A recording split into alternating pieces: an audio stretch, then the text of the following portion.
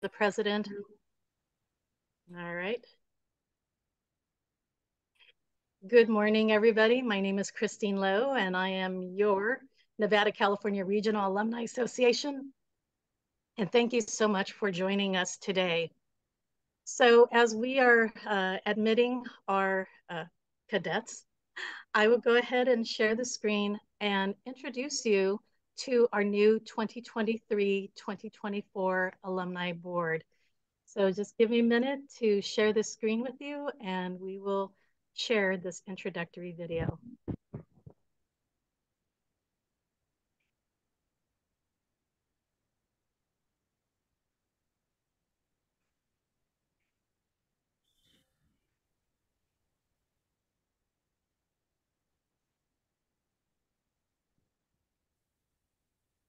Let's see, trying to move this little menu here.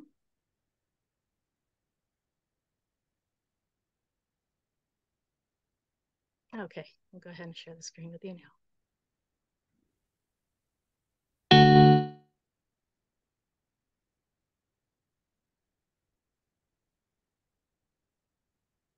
Oh, hang on one moment.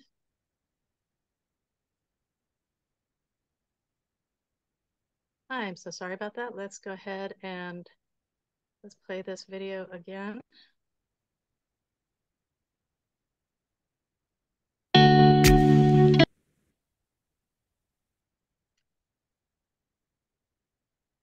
And I'm gonna go ahead and stop sharing. I forget that I have to go back.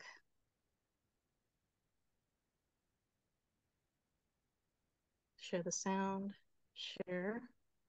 Can you all see the video? Okay, great. And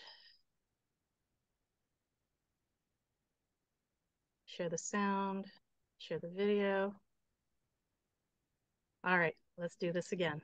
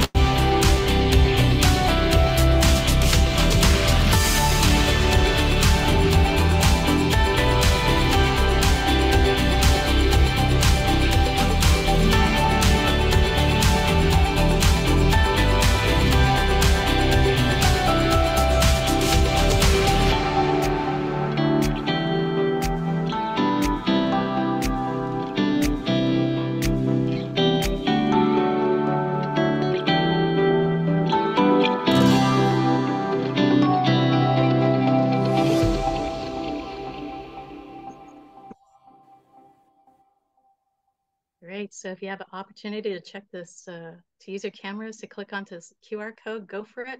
We will play this video again before the second, after the break. So I'm gonna go ahead and stop sharing.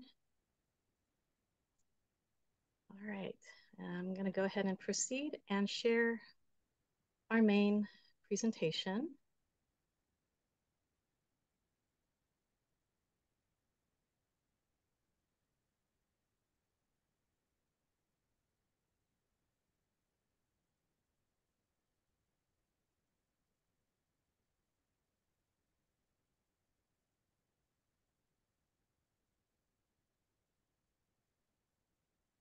All right, there we go.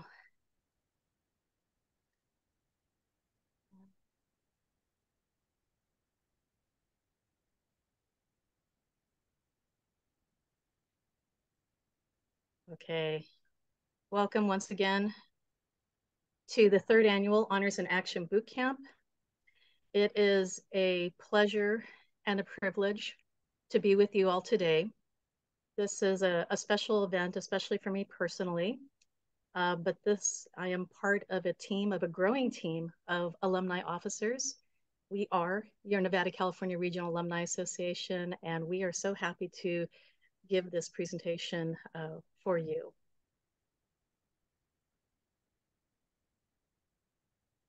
Okay, so every year we do our annual cadence for boot camp. And to the left in this photograph is my grandfather. Vicente Gomez is his name. And he was a very special man in my life. What was amazing about Grandpa was that he was only about 5'5". So it's cool that I was a little taller from him, but he still had authority. He had this booming voice. He was a sergeant that taught those two, they're paratroopers. But here's a little amazing story about him, which I've never shared in another boot camp, in a previous boot camp, in that while he was dating my grandmother, he got into a terrible car accident. He was crossing the street and a car hit him. He flew up in the air, but because of his training, he only had a broken leg. So his training really served him well. And he had a little bit of a limp, but again, he still had a presence and he had a booming voice that I wish I had. But every year we have this cadence. And so you are welcome to keep your microphones off if you wish, but I am going to perform this boot camp cadence, and you could repeat after me with or without the microphone, but we'll go ahead and get started. So, I belong to PTK. I belong to I belong to PTK. I belong to PTK. I will conquer HIA. I will will conquer HIA. I don't know what you've been told. I don't know what you've been told. PTK wears blue and gold. PTK wears blue and gold. Blue and gold. HIA won't make you small. HIA won't make you small. Small. 'Cause I stand here brave and tall. As I stand here brave and tall. Win awards is what I do. Win awards is what I do. With my team, new and true. With my team, new and true. Never doubt a word I say. Never doubt a word I say. TK rules the day. PTK rules the day. NV. NV. CA. I am PTK. Huh. I am PTK. Awesome. All right. Well done, everybody. Okay. All right. We have some very special guests this morning in Georgia. We also have the Georgia region in attendance today. So welcome. So I'd like to introduce or welcome our first guest, Dr. Susan Edwards. And that's the big change since the last boot camp, is that she is now a doctor. So So great to have you here, Susan, Dr. Susan. She is the Associate Vice President of Honors Programming and Undergraduate Research with Phi Theta Kappa Headquarters, or the Center for Excellence. And we also have another special guest, and it's actually the advisor, Nicole Barbary of Chaffey College, the Beta Kappa Pi chapter over in Rancho Cucamonga, California. I am so glad that you fared well after Tropical Storm Hillary. But we are so excited to hear your presentation and how your chapter emerged from out of nowhere to a 5-star chapter. So we're really, really lucky to have you here today. So I'm going to give you a brief boot camp overview. So the first part will be your honors in action basic training. So again, I want you to give me 7. So between now and 11:55, we might finish sooner, I'm not sure yet. But the first presentation will be Honors in Action 101, and this will be presented by Dr. Edwards. I will be giving a presentation breaking down the Honors in Action rubric, and I'm super excited to share that with you because I've never given this presentation before. And then after my presentation, we will have a very small break so that I could prepare for the presentation, Citing It Right, by Saladata, who will present on how to properly cite your Honors in Action resources. And then the second part will include a 45 to 60-minute gung-ho Honors in Action workshop. This will allow you to meet new people. That includes advisors, members, chapter officers, as well as alumni. And in your emails, you should have received your Honors in Action survivals checklist. And after that, we'll take a very small break, and then afterward, we will have a presentation from the Beta Kappa Pi chapter at Chaffey College. There'll be some final words of inspiration, and we'll see if our special guest shows up. And we do have a surprise. We are giving away prizes. This is from an alumni angel, and I'll tell you a little bit more about that. And then give some final announcements and thank you to everyone who is taking part of this Honors in Action Bootcamp. I did mention 60 minutes is actually, it could be between 45 and 60 minutes, but this breakout room will be provided for either each chapter or each group of members. I think this year we're gonna have a random group of participants, so it'll expand your network, and this will come in handy, especially if you plan to attend our Fall Leadership Conference in a couple of months from now. You want to decide on a facilitator, have a pen and paper handy during the workshop, and then follow the bootcamp survival guide because there's new stuff this year. So I will go ahead and stop sharing. I'm so excited for our first guest, but before this, I'd like to introduce you to Faustina Washburn. She is a wonderful right-hand officer, a dear friend of mine, and she will introduce you to our first guest speaker, Faustina. Thank you. Welcome, everybody. Susan Edwards is like the sweetest person you'll run into at international headquarters. She is the Associate Vice President of Honors Programming and Undergraduate Research. She joined Phi Theta Kappa headquarters staff in 2007, so she's got some time under her belt. Susan coordinates work with the Phi Theta Kappa Honors Program Council, the Honors Case Study Challenge, the Program for International Honors Institute, the Faculty Scholar Conference, the Leadership Development Studies, the Mosel and Marshall Awards, and edits the Honors Program Guide and the Civic Scholar. She does a lot. She's a very busy person. But she's got a light side. She lives in Houston with her husband, Jeff, and she has the 2 most beautiful, wonderful, awesome kitties, Lizzie and Tabitha, or Izzy, I guess I said it wrong. And she loves to travel, and she's been to 81 nations on 7 different continents. That girl gets around. Welcome, Susan. Take it away. Thank you, Faustina. I like that. I get around. Thinking of a Beach Boys song right now. Thank you again, Faustina, to Christine, and to the entire Nevada, California Regional Alumni Chapter, award-winning alumni chapter and most distinguished alumni chapter in 2022. You do incredible work, and I'm really happy to be a small part of it. Christine, would you like me to share my screen and share slides? Okay.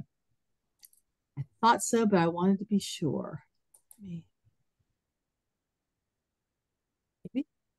There we go. All right. Can everybody see the slide that says HIA Basics?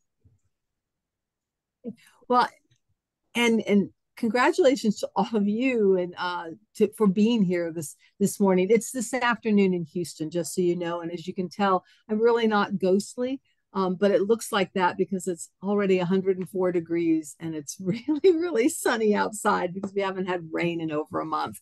So, and given pale skin and white hair and sunshine coming in, I've been trying to monitor it or get it to be a little bit better. But when I see you in person, you'll see that I can be a lovely color and not completely washed out.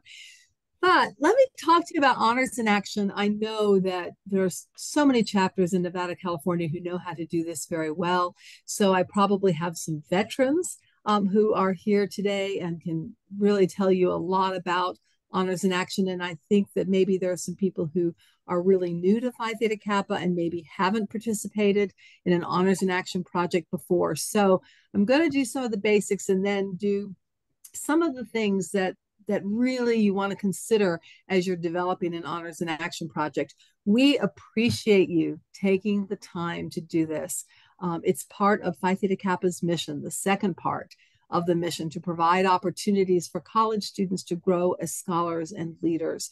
So throughout this process, if you're thinking, well, you know, that's a lot of work, or I don't know how to do that.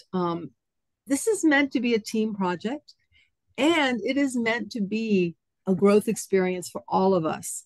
And so I'll talk about that and working with collaborators or coaches, since this is the first day of football season. And, you know, I can say this because I don't think any Nevada, California teams are playing today. Go Irish. Notre Dame can win today. They're kicking off the season in Dublin.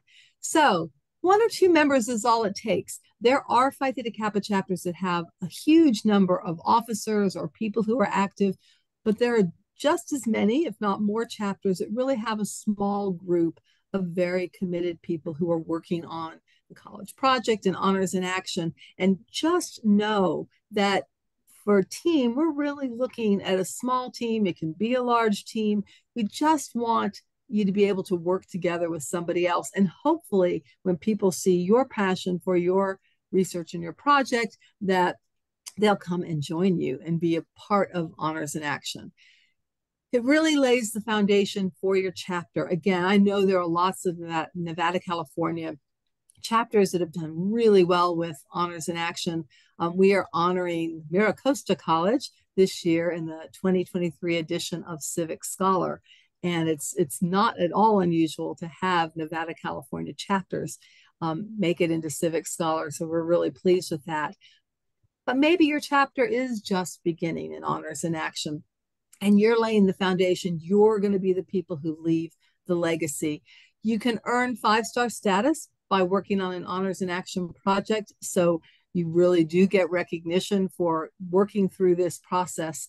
So you can complete the Honors in Action project anytime between January 1st, 2023 and December 31st, 2023. So note that at December 31st date, because of course we have passed by about 8 months, January 1st, but there is still time. You can do a great Honors in Action project. You can do an award-winning Honors in Action project between now and December 31st. And then Hallmark Award entries, the very last part of working on an Honors in Action project is doing your Honors in Action Hallmark Award entry. Those are due January 17th, January 17th, 2024. So note you've finished the project, and then the Hallmark Award entry is due January 17th, 2024. One note for Nevada, California, they are due, the entries are due by 5 p.m. Central Time, so 3 p.m. for you. It's maybe the one disadvantage from being in your region, since you have, well, until I guess last week, beautiful weather almost all the time. Not so much last week. So honors and actions, a holistic process. So I want to say a few things about that. It's all about intentional, informed service. Remember that word intentional, and remember the word informed, because going through the honors and action process, you want to think about those things that you're doing that are intentional. When you get to the very end of the process and doing your honors and action Hallmark Award entry, you'll notice that you'll be asked about that intention and about being informed before you make a choice for your action. It's based on the academic investigation or exploration of Phi Theta Kappa's honor study topic. So the honor study topic's the foundation of honors in action. That's where you have that academic exploration come in. The topic this year is the art and science of play. We're in the second year of the art and science of play. And Christine mentioned there are 7 themes. And she said, give me 7. 7 themes from which you can choose. They're all interdisciplinary. There's something for everybody there. And we'll talk a little bit more about them. There are 2 things that you need, and you have one of them because Christine sent out the honors program guide last night. So the honors program guide, the 2022-2023 honors program guide's really important. It's an introduction to the honors study topic, and it's an introduction to honors in action. So you want to have that guide with you. You can get a hard copy from the PTK store, or you can get a PDF like the one that Christine sent. You're welcome to copy that, to share it, to have everybody looking at the guide. It's one of the important pieces of material you need to do honors in action. The other one is the honors in action planning rubric, because it's also the honors in action judging rubric. So the rubric, the very top part of the rubric, where you get the most points, is available in the honors program guide on pages 24 through 26. You can also find it at ptk.org under the Hallmark Awards pages. So wherever you find that, get a copy now. Plan with the end in mind so that you know all the pieces that you need to have with your honors in action project. So the honors program guide and the honors in action planning rubric are very important. We recommend keeping a journal as you go through this process, so you remember, why you chose your theme, what things you considered. Well, what are your sources? Adota is going to tell us about APA citations, for example, a little bit later this morning. You can write those citations out now so that you're not worried about them at the end of the process. You're working from the beginning with the academic investigation. So one of the things you can keep in your journal, of course, are those APA citations. You can keep in the journal an outline of the kinds of things that are in the rubric so you know what you need to pick. We have a journaling guide in the honors program guide with a lot of questions and things you might think about to put in the journal. It can be electronic, it can be a hard copy. You can write in pencil or crayon if you want. Be very old school or very young and write your journal. Have more than one person keep it so that you've got a number of people who have that in your chapter. And then I think this is easy with this honor study topic, but always remember that it's the honor study topic that's the basis, the foundation of honors in action. Your theme that you select of the 7 is the lens through which you study the honors study topic. So always remember, you're studying the art and science of play. The theme is how you get into the art and science of play. Sometimes that's forgotten. Once you pick your theme and you're off and running, people want to work with their theme and they forget that the honor study topic's really important. All right, so here's the whole process. I mean, look at that. It fits on a half a slide, albeit with very small print, but still, it fits on half a slide. There are 3 main parts to honors in action. It's the academic investigation, the investigate and analyze, the strategizing and leading, that's the action piece of honors in action, and then the assessing and reflecting, and that's the honors in action Hallmark Award entry, although we recommend reflecting throughout the process of Honors in Action. So I've already mentioned that you want to review the Honors Program Guide. You want to set research objectives. You're also, during the process, going to set action objectives and collaboration objectives. You want 2 or 3 of each of those objectives. They can be anything. Research objectives can be, well, how many people would you like to get on your team? How many academic sources would you like to, or do you think that you might utilize? It might be inviting your research librarian to work with you. I mean, a research librarian is a super coach during Honors in Action. They know databases, they know academic sources, they know how to find things. I highly recommend getting to know them and inviting them to work with you and maybe do some kind of workshops with you or just help you through this process as you're growing in your academic research. But those are the kinds of things, 2 or 3 with your action collaborations, it's all, or your action objectives, it's going to depend on your research conclusions because those things have to be connected. And then your collaboration objectives, you look at the rubric, you need to have collaborators on campus who are not part of Phi Theta Kappa, and you need collaborators from the community. So just keep in mind with your objectives that you want collaborators in some way for both of those categories. And it's really important. This is a case when you look at the rubric, if you only have collaborators on campus or you only have collaborators in the community, but you don't have the other, you just get really docked points. And that's a place where you can lose 4 out of 6 points for just having one group of collaborators. It doesn't have to be a lot of collaborators, but you want to make sure that there's somebody from the community, somebody from campus who's not part of Phi Theta Kappa.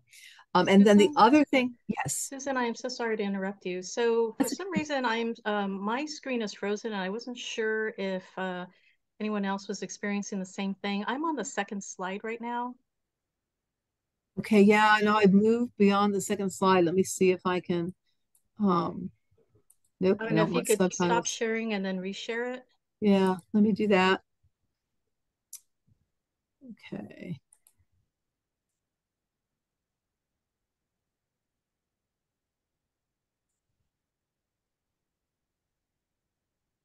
See, my only little button that I'm seeing is actually, let me go to get to more because it's telling I don't want to leave. That's not what I need to do. Let me open this up.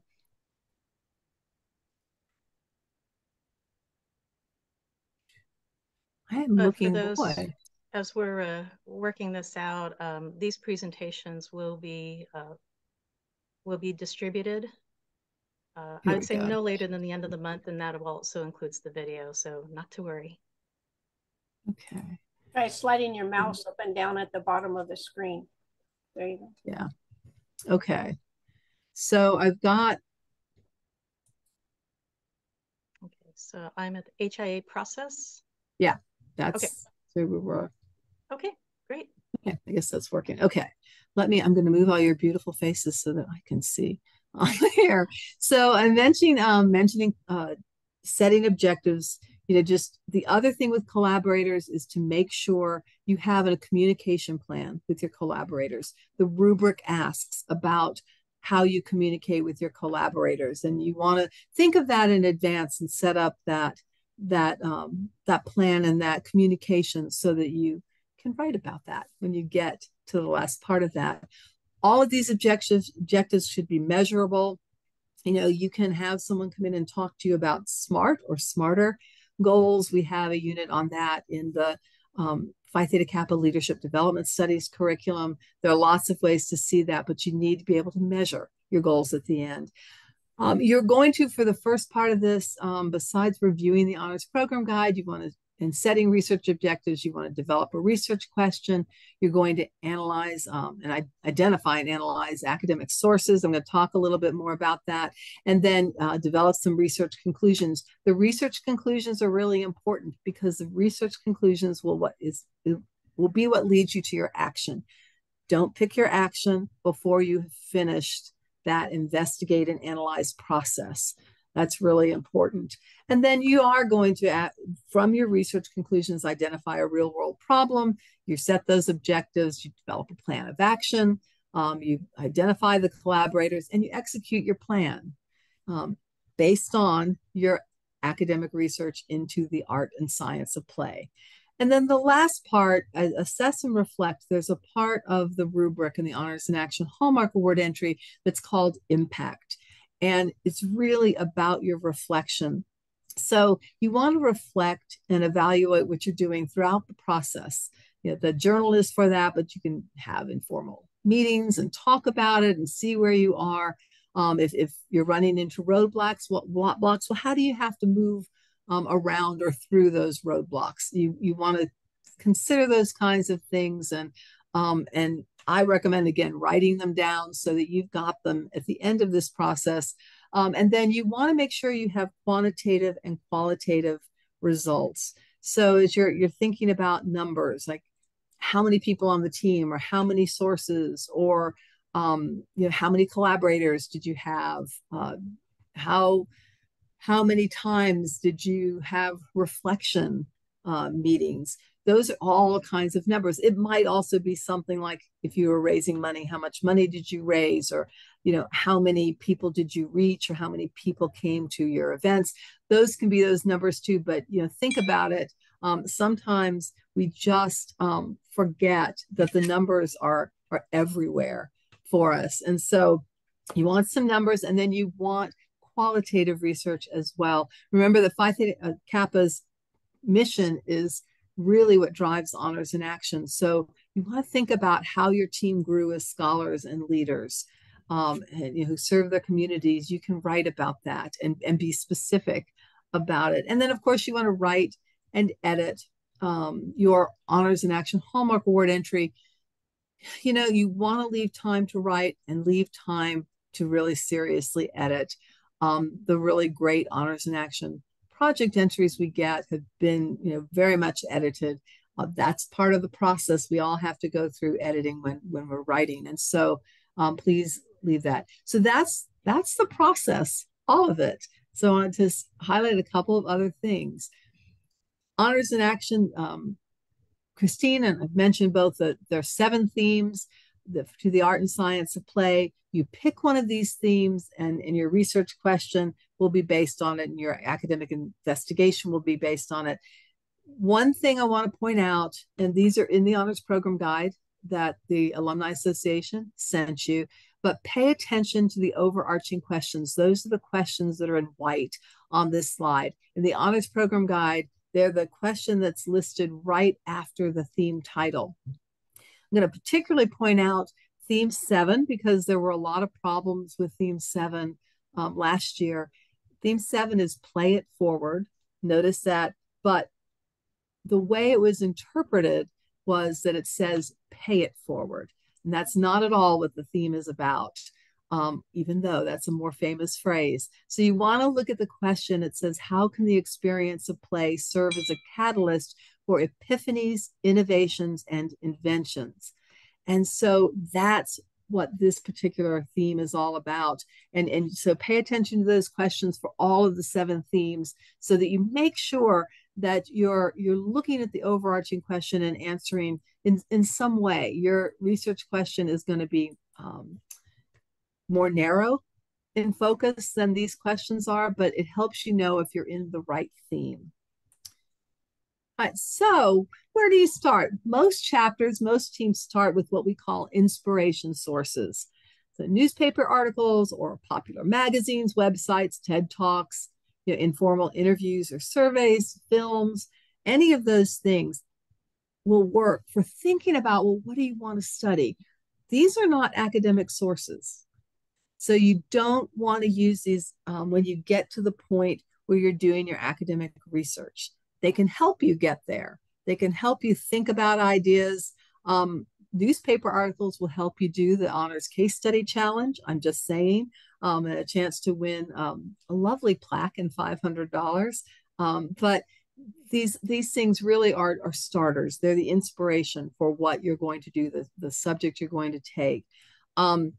So make sure if you look at these, if you reading newspaper articles, maybe the author of the article has a book, for example, that's well sourced, and you can use that. Or you can use, I'm going to mention some databases, but a place like Google Scholar, if you see a topic from one of these sites and you think, well, maybe there are, academics who have written about this, you can Google from Google Scholar and see where are the articles, where are the journal articles, where are the things that will work as academic sources. TED Talks, most people who give TED Talks, or many people who give TED Talks, have books. You want to go to the more academic of sources. And then, doing an interview, an academic interview or an academic survey takes a lot of work. There are definite guidelines for how they're done. So the thing is, if you want to interview a source, you need to get some help from someone who understands academic interviews. If you want to do a survey of your student body, you need to get some help from someone who understands the process of academic surveys. It doesn't mean, someone asked me this question last week, and I thought, well, that's a great question. I never thought about it before. They said, well, isn't it if you interview an academic, that's an academic interview? And the answer is no. An academic interview really refers to the process of working on the interview, developing open-ended questions, testing those questions, doing an hour-long interview, taping it, going back through and transcribing it, coding it. It's a lot of work. So you may use an interview as an inspiration source. You probably don't want to use an interview as an academic source unless you have your chapter advisors or people on campus who can help you do that in a definite academic way. So then, academic sources, these become really important. When you do your Honors in Action Hallmark Award entry, we ask for 8 academic sources. Pick the 8 that were most meaningful to your research, that taught you the most about what you're studying, about the art and science of play. And you want them to be clearly academic publications or academic interviews with expert sources that were conducted in the past year by the chapter team. You want them to be wide-ranging. In other words, you want different points of view about your topic. They don't have to be absolutely opposed, but you want to think about how people think about the theme and the honor study topic from their different points of view, and that you considered them. The other thing that's not here, it's in a different part of the rubric, is that you want to consider global viewpoints as well. You're probably going to work locally, and that's what most chapters do, and it's perfectly acceptable, but the rubric does ask you to consider your theme, your issue that you come up with from your academic research, and how it plays out globally. So from the beginning, you might want to think about that when you're looking at sources. All right, so here are the qualities of an academic source. They're presented or published by an author with expertise or credentials. They're in peer-reviewed journals or books that have clearly been vetted and edited. They have clear and accurate references. So you can use books, for example, that are written by journalists or people who aren't necessarily academics. But what you want to look at are, how do they cite their sources? How do you know which sources they used? Most journalists will have a big list at the back of all the people they talked to or all they interviewed, all the things they look at. And those footnotes, either in an academic book or in a book from a journalist that has been vetted and edited, those footnotes are great sources for you because you may find the perfect sources in those footnotes. So don't ignore them when you're looking at citations. It may help you find those 8 sources, the very best 8 sources to help you really work through the Honors in Action process. So you might look at published literature reviews or published research. It can be quantitative or qualitative. It can be archival. There are lots of different types of academic investigation or research, and you can use any of those things. Perfectly acceptable with Honors in Action. You can use a dissertation or a thesis. Books published through university presses are academic sources typically. And there are loads of journal articles, again, that you can find that are really helpful, and they're shorter than books, I'm just saying. So you can take a look at those. All right, so a little bit more about academic sources. If you're not real sure whether a source is academic, my first recommendation is, yeah, ask your chapter advisors, ask that research librarian. There are people on campus who know whether things are academic sources. It doesn't have to be a mystery to you, but you can ask yourself these kinds of questions like, well, what's the purpose of this source? You know, what's the thesis? What's this person or people trying to do with this source? You can really ask about, you know, how current the source is. Technically, we use APA citations, and technically APA sources have to be 5 or fewer years. That's a rule we break for honors in action. I think it's one of 2 rules we break for honors in action. You can use sources that are older than that. When you get to graduate school, and hopefully many of you will have to use sources that are 5 or fewer years typically, or classic sources, seminal sources in the field. There are always sources that, you know, they may be 30 or 40 or 50 years old, but everybody in the field cites them. Those are they can be really good to use, and they're perfectly acceptable to use. You know, check to see, is there a detectable bias? You know, all of us have biases. You know, we all have points of view, and the sources you're going to look at do. But is there an effort by the author or authors to, I put it here, play fair, you know, to really consider the other side of these, or other sides of the issue? You want to look at if there's a really detectable bias and there's no attempt to look at the other sides, you don't want to use that source as one of your 8. It may end up being an inspiration source for you, but it's not the best one to pick for one of your 8 academic sources. You know, how sound is the source and how well written. You can tell if something has citations, you know where the information's coming from, it's well written, you know, very likely written in active voice. There aren't a lot of spelling mistakes. There aren't a lot of grammar or grammatical mistakes. Then you know that it's probably okay if it meets all the other criteria. You know, again, let me say it, I think for the 4th time, research librarians can help you with all of this. And so get those coaches. You know, as we're starting a football season, those football players from Notre Dame will get on the field. They're already great football players, but they get coached every single week. The coach doesn't say, Marcus Freeman doesn't say, hey, we're going to play in Dublin next week. Let's get on a plane and I'll see you on Saturday.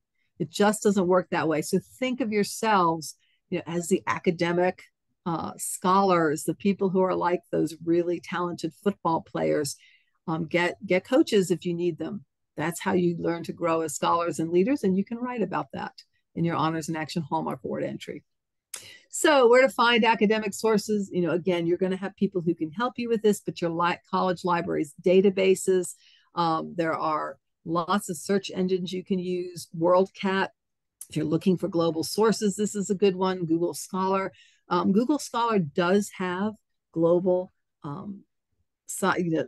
sources there.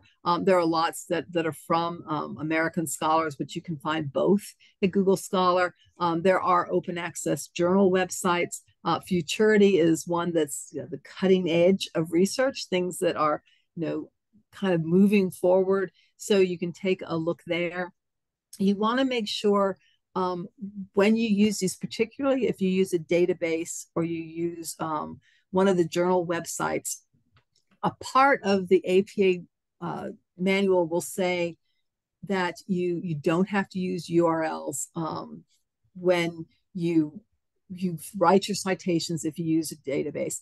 But you do have to use what's called the DOI, and I'm sure Sal's going to talk to you about this, but it's really important in APA that whoever comes and reads your citation knows where to find that source. So any of these databases can help with that. So, you know, I know you are fierce, like Serena Williams and academic stars. So you want to develop some research conclusions. And I want to just give you a few questions you can ask yourselves in how you develop those research questions, because it's a part of your Honors in Action Hallmark Award entry. And this is the part of the process where you fix those research conclusions. And from those conclusions, you develop your action. So, what did you learn? There's an easy kind of question. How did your investigation answer your research question? You had a research question. How did you answer it? What were your varied sources and what did you learn from them? It's really important. So you have that information so you can show that you use those varied sources. What were the main points? What were the thesis statements? How did the authors defend those thesis statements? That's going to help you as you think about the issue and your theme and the honor study topic. What was the significance? This is the so what. So this research was done. What was the outcome? Why did it matter? Why did it matter to your team in terms of being meaningful? Can be an important part of research conclusions as well. And then, what new ideas can you build off the topic you studied? This doesn't mean that you have to be building those ideas so that you can do further research. It could be that someone else will read your Honors in Action Hallmark Award entry and say, oh, yeah, that's a great idea. So maybe your team didn't get to that idea, but you can think about some of the ideas that you want to work on. There are a lot of parts of the rubric, and I know that Christine, because she has served as an Honors in Action Hallmark Award entry judge, is going to talk a little bit about this and what she saw there. But we have lots of sources for you. We have lots of resources online. We don't want this to be a mystery. We're really happy to provide these sources and to answer questions. I mentioned the planning rubric, which again, a clue is a planning and judging rubric.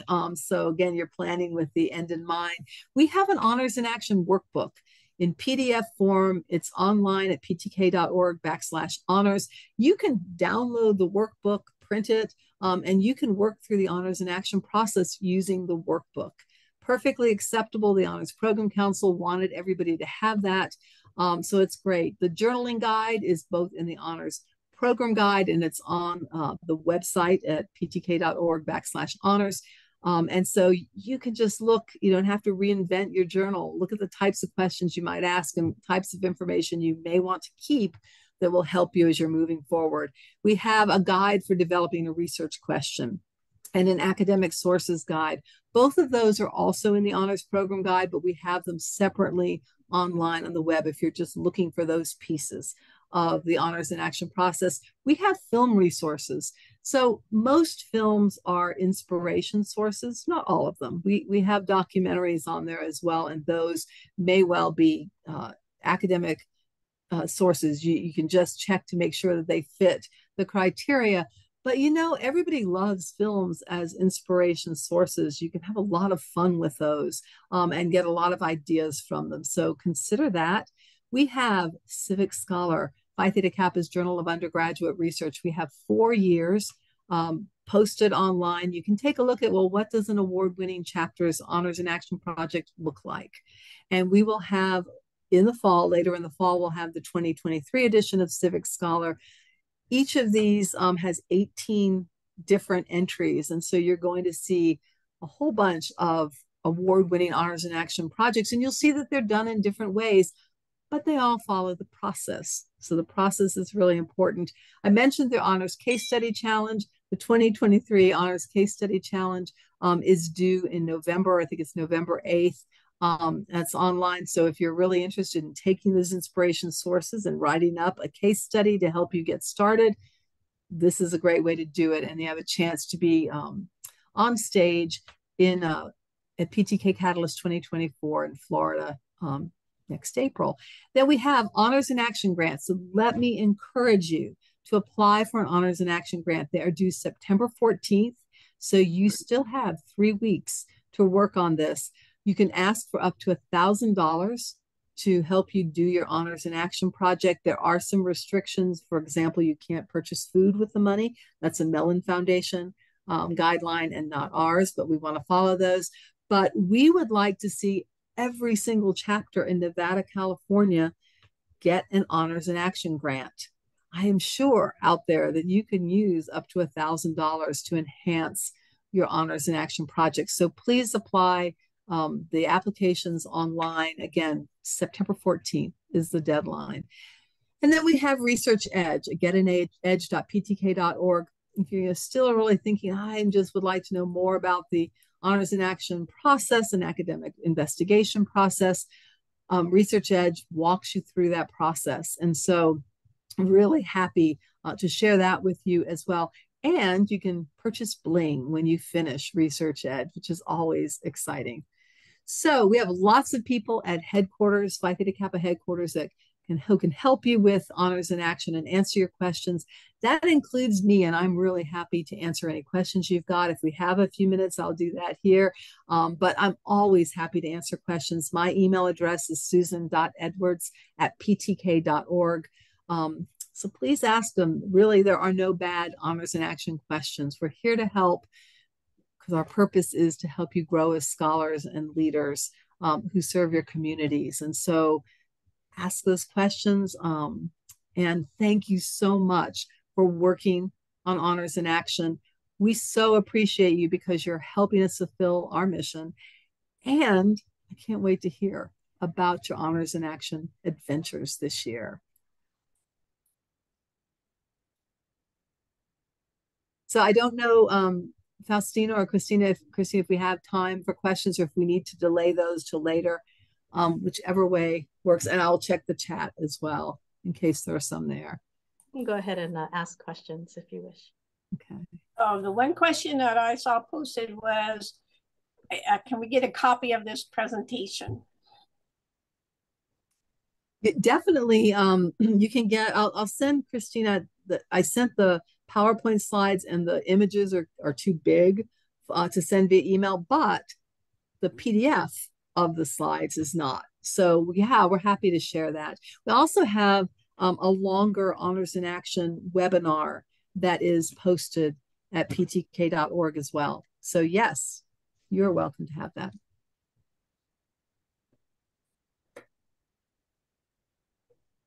And where do we find the link to the grant? I will get that when we start. I don't know it off the top of my head. It is with the ptk.org/honors page, but I'll make sure I have the exact one and I'll put it in the chat. And it's not a diff. Oh, I'm sorry. I believe it's on the left-hand side when you get on the first page. There's like a whole column of things you can link to. Yes, it is. And I'll get the. Oh, thank you, Jerry. Woohoo! I appreciate that. It's not a difficult application. You do have to have started the Honors in Action process. So I think you need your at least your tentative research question, what theme you've picked, and then 3 sources with APA citations and your annotations. We know things change, so it may be that you don't use those 3 sources that you use for the grant, as you move forward. But we do want you to have been thinking about your Honors in Action project. You may use the funds for any part of the Honors in Action process, and we have online examples of how people have used them. It could be honoraria. We've had chapters that have rented equipment so they could film something. We've had chapters hire a webmaster or a marketing firm to help them market. We've had people buy, you can't buy supplies like pen and paper and stuff like that, but you can buy supplies if you're working on something and you want giveaways and those kinds of things.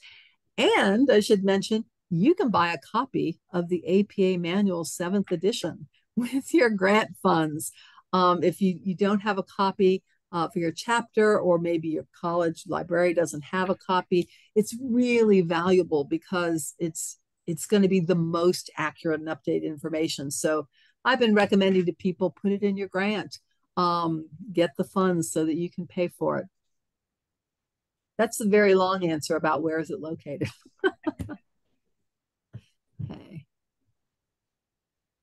Okay, Sabra, do other Hallmark write-ups such as college project require 8 sources as well? or does the amount required academic sources vary? It's a great question. The purpose of the honors, the college project is completely different from honors in action. So the sources are required for honors in action. The college project's really more about developing or honing a relationship with your college administration. So what's important there is really about working with the college administration and working together to do a project that really fulfills part of the mission of the college or part of the strategic plan. So the purposes are really different, although they do both help you develop and hone leadership skills.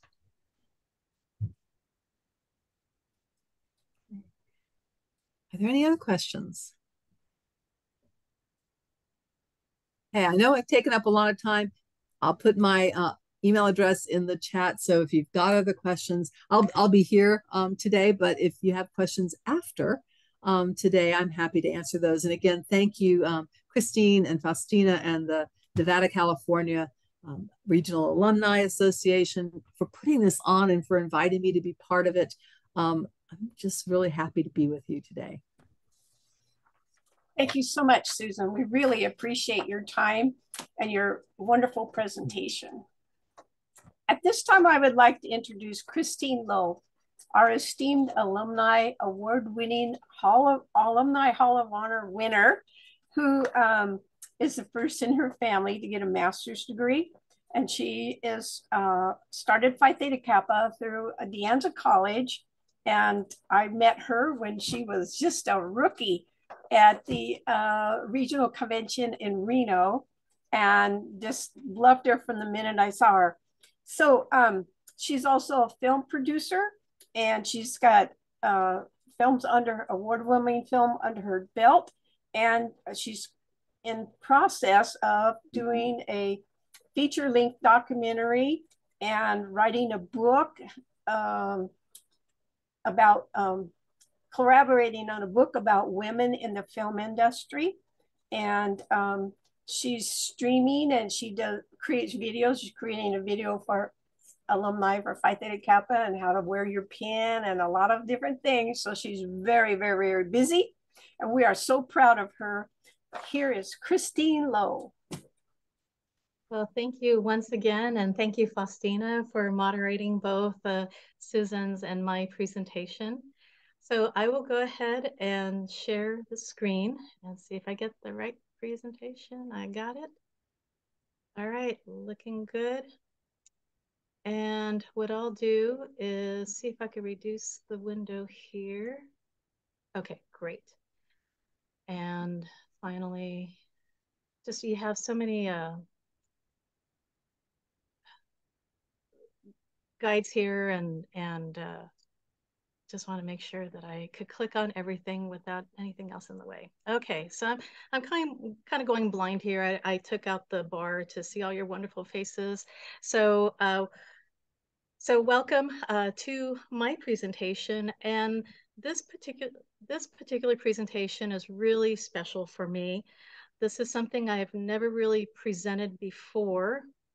I have given presentations about how to make your Hallmark Award entries competitive, but because of my experience of being serving as a Hallmark Awards judge, not any Hallmark Awards, it's Hallmark Award entries for honors and action projects. I learned so much in my first year, and I wanted to share with you some of the tips that I gleaned from this experience, and will help you identify some of the patterns of mistakes or learning lessons that I noticed from the honors and action award entries that I reviewed. So the goal is to make sure that your Hallmark Award entry looks ducky. So I'll go ahead and move to the next slide here. Now, in the spirit of the Art and Science of Play, I was thinking about my personal journey as a Phi Theta Kappa. Last year in my presentation, I spoke about how to adjust as a member of Phi Theta Kappa. I'm a non-traditional student. I'm an older student. And as you can see of some of my fictional role models, you could see that this dates me a little bit. But now my personal journey continues as a Hallmarks Awards judge. So again, in the spirit of the art and science of play, I wanted to highlight some of my quote unquote role models since I grew up in the television era, watching TV all the time. So of course, you know, Perry Mason, he was always someone I really enjoyed watching his shows, especially as a teenager. I knew that I wasn't meant to be a lawyer, but I was so intrigued by Raymond Burr's acting and just the integrity that he conveys in his characterization of Perry Mason. But the one that I really enjoyed the most was Judge Harry Stone from the television comedy show Night Court. That was during my teenage years, and I just loved the fact that we had a very smart judge who was zany but smart and a man of integrity. And for those who are probably in a younger generation, we remember the wonderful antics of Kate McKinnon, one of the stars of Saturday Night Live, and her portrayal of the late Justice Ruth Bader Ginsburg. And it was so fun just to watch her antics, her quotes, and I really thought I got a big kick out of her saying that she gets to sit down on a bench and get paid for judging people. Well, I thought that's a great joke. I'm not as discerning, I'm much more flexible and compassionate, but I had wonderful guidance from Susan Edwards and many from headquarters in terms of how to be the best judge as I can be. So now that I've given you my comic antics, I better build up my credibility here. So as Faustina mentioned, I got my start very much like you, especially if you were first members of Phi Theta Kappa for your first term and you're getting back into school. You know, there's a lot going on, trying to figure out your class schedules, trying to fit in a college environment. And I very much had a similar start.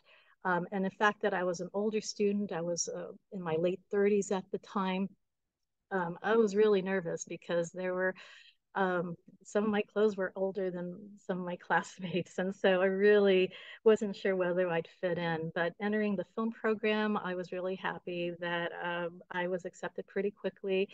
And when I first entered my first chapter meeting with the Alpha Sigma Alpha chapter, they welcomed me with open arms. So it was a wonderful experience being a chapter member. Was also ambitious and noticing the vice president of operations job was something that I felt I could do. So I ran for that office and got elected. And I also managed a peer mentor program for 3 years. And I'm so proud of it because it really helped a lot of students from the Asian Pacific Islander parts of the world who were students at De Anza College. And it was great to see them succeed. And the cool thing about that particular program is that we won our college project Hallmark Award. So we actually won the award at the international convention. And it was really cool to see this trophy and all these things that we talk about winning a Hallmark Award, to see that come to light. And then in my last year, I served as chapter president of our Alpha Sigma Alpha chapter. I was also lucky enough to continue moving up the ranks, and I credit that to a number of wonderful mentors. Many of them are my advisors, and what's even cool is that many of them are my teammates in the Alumni Association. And so, thanks to the encouragement of my mentors, I ran and was elected to service as a regional officer for your Nevada, California region. I first started off as your Northwest District Vice President, and then the next year I was lucky enough to be elected as your regional president. So it was a huge honor, and it was really one of the most rewarding experiences of my Phi Theta Kappa journey. I took some time off, and thanks to a wonderful teammate, Sheila Burson, and one of my role models, she asked if I would be interested in joining the Alumni Association. At the time, there was a vacancy in the president's position, and since I had presidential experience in both the chapter and region, I accepted it. So it's all sounds wonderful and glorious, but it's a lot of hard work. And to add on to that, the entire team and I had to deal with this little thing called the pandemic. So it was a lot of work, and we all got through it together, and we still remain a cohesive team. So during my Phi Theta Kappa journey, one of the things that I didn't realize I had a talent for was for writing, editing, and proofreading Hallmark Awards. And so for those who know me or have known me for a while, one of the really bad things I did was I was always afraid to share my writing. I lacked self-esteem and was too afraid to show my term papers or receive any kind of constructive feedback. So that hurt me in the short term. And it was really difficult, really getting good grades when I was a student at UC Berkeley. But all that changed when I became a city planner. And for some reason, I started developing a knack of catching editing errors, proofreading, and helping improve a staff report to our planning commissioners or our city council. And fortunately, that spilled on to my role as a proofreader for our Alpha Sigma Alpha chapter. And one thing led to another, and I just developed my confidence in these Hallmark Award entries to the point that I started writing award winning, or at least the first draft of our award winning Hallmark Awards for the chapter, for the region, and now the Alumni Association. Now, I'm grateful for my talent, and won't be shy in patting myself on the back, but a lot of it also is working with a wonderful writing team. So, of course, with our Alumni Association, we wouldn't be an award-winning team without exceptional proofreaders like our Vice President Faustina Washburn, our Treasurer Barbara Demopoulos, and of course Sheila Burson, who is our Director at Large and is a graduate of has a master's in English. So um, I attribute the success to them. And that was one of the reasons that we also won Hallmark Awards, is that I had really supportive people to review the writing, make some minor improvements. And so I've really come a long way from being really shy and really afraid to show my writing to here it is, and please help improve the quality of our Hallmark Award entry. So since I am a Hallmark Award entry judge, one thing that I really want to state is that I do not read Hallmark Award entries for the Nevada, California region. Phi Theta Kappa is exceptional in terms of, I honestly don't know how you all do it, but it's great to receive these entries that come from completely different regions. And they're really good, and it's a well-oiled machine. And so I will not specify which regions or chapters I have reviewed, but just to put some reassurance that I do not read anything from our region, but the experiences that I gleaned as a first-time Hallmark Awards, Honors in Action Hallmark Awards judge will hopefully strengthen your Hallmark Award entries later this year.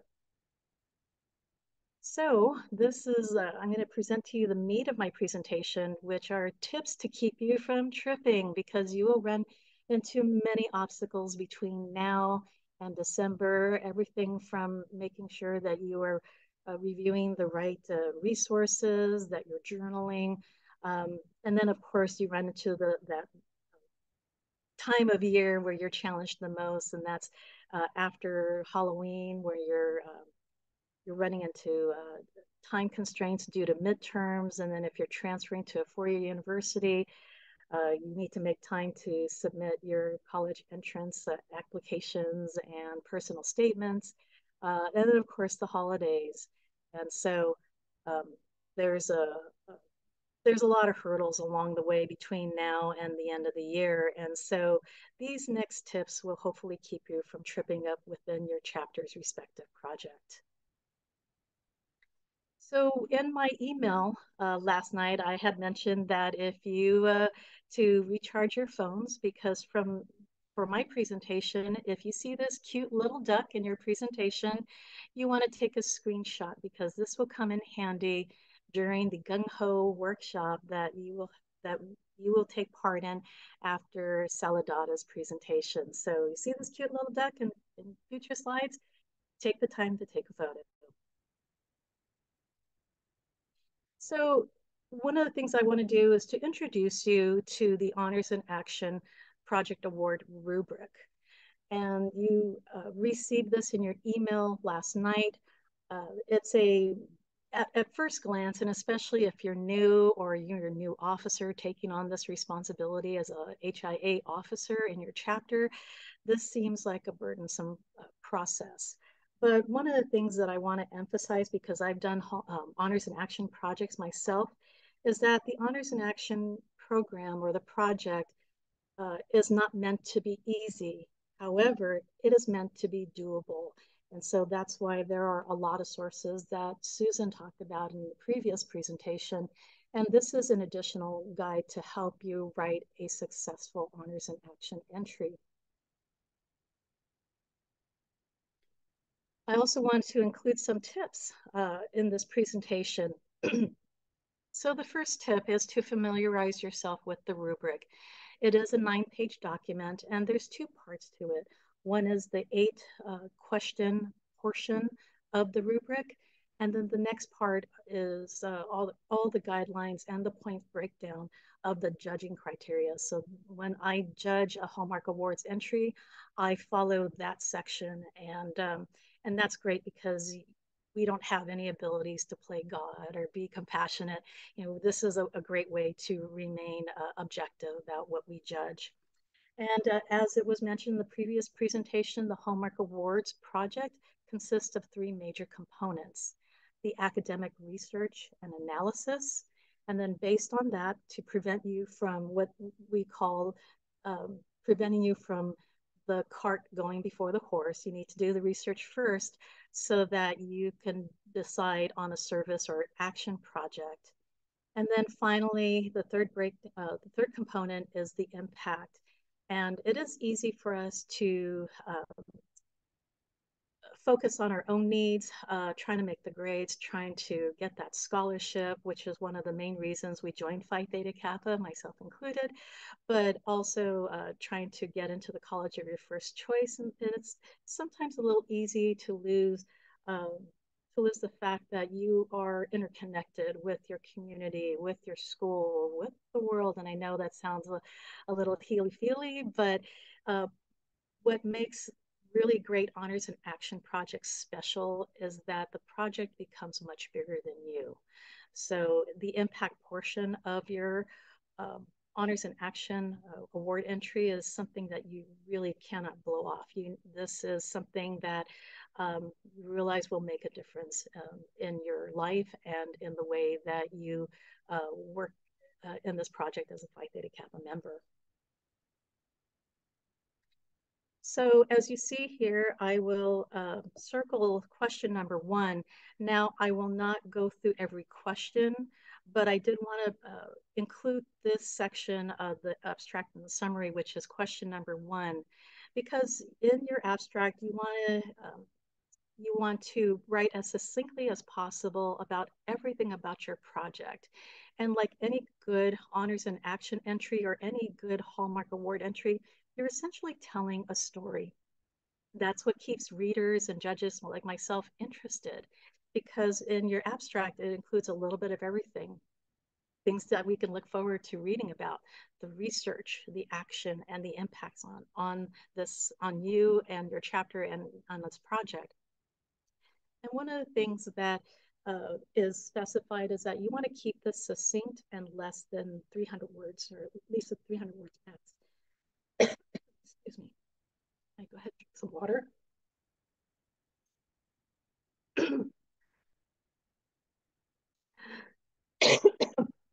Sorry about that. I'm going to pause for a second here.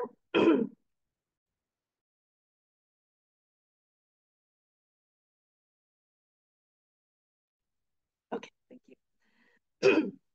So part of your, hang on one moment.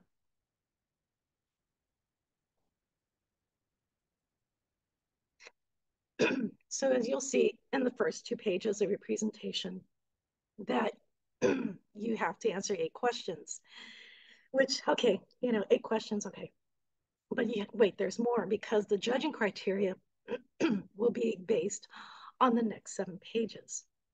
So you want to take the time to review the rubric as carefully as possible and get a team to work with you on that.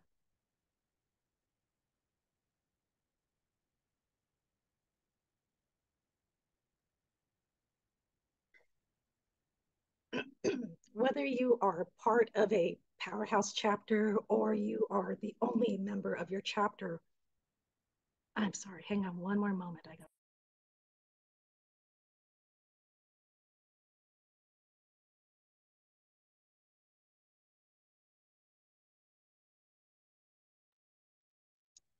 So it's important, whether you are part of a small team or a larger component of your chapter, you want to collaborate with your team to help you through this very important project, because there's a lot involved.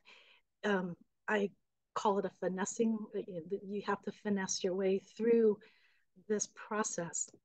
Like I said, it's doable, but it does require for you to work with your team and work really closely with your advisor, with the community or those you will be collaborating with, and journaling.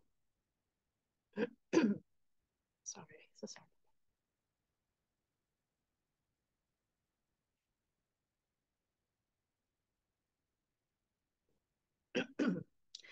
So as my second tip, you want to take the time to review the judging criteria. Review the questions from the first 2 pages. And what worked for me when I was judging, of course, just, like I said, it's a finesse type project. It's the same thing with judging, and I'm, always reviewing very carefully the questions and the rubric. And what I want to show you in an example where you look at the first 2 pages and then try to match it based on the criteria, and the way and the rubric has designed it to help you do that. So I'm not going to go through every question as I mentioned before, but I am going to pick one in particular. So the first example will be for question number 4, and that's to describe your academic research into your honor study topic, your research questions and analysis for your research findings and research conclusions. So one of the key words that you'll find when you go through the second portion of your rubric is the keywords academic research, as well as research conclusions. And I will go ahead and switch on to the rubric, or the judging criteria section, where you see academic research. There it is right there. And it's also important to take a look at the point breakdown. Now, one of the tips that we've always given, it's no secret about it, is that you want to shoot always for the highest point possible. And so again, there's a lot of careful work that needs to be done to reach that. And it clearly states what these point breakdowns includes. And so you always want to shoot for the top point total if possible. And again, when you flip through the rubric, you see the term research conclusion from question number 4, and boom, there it is.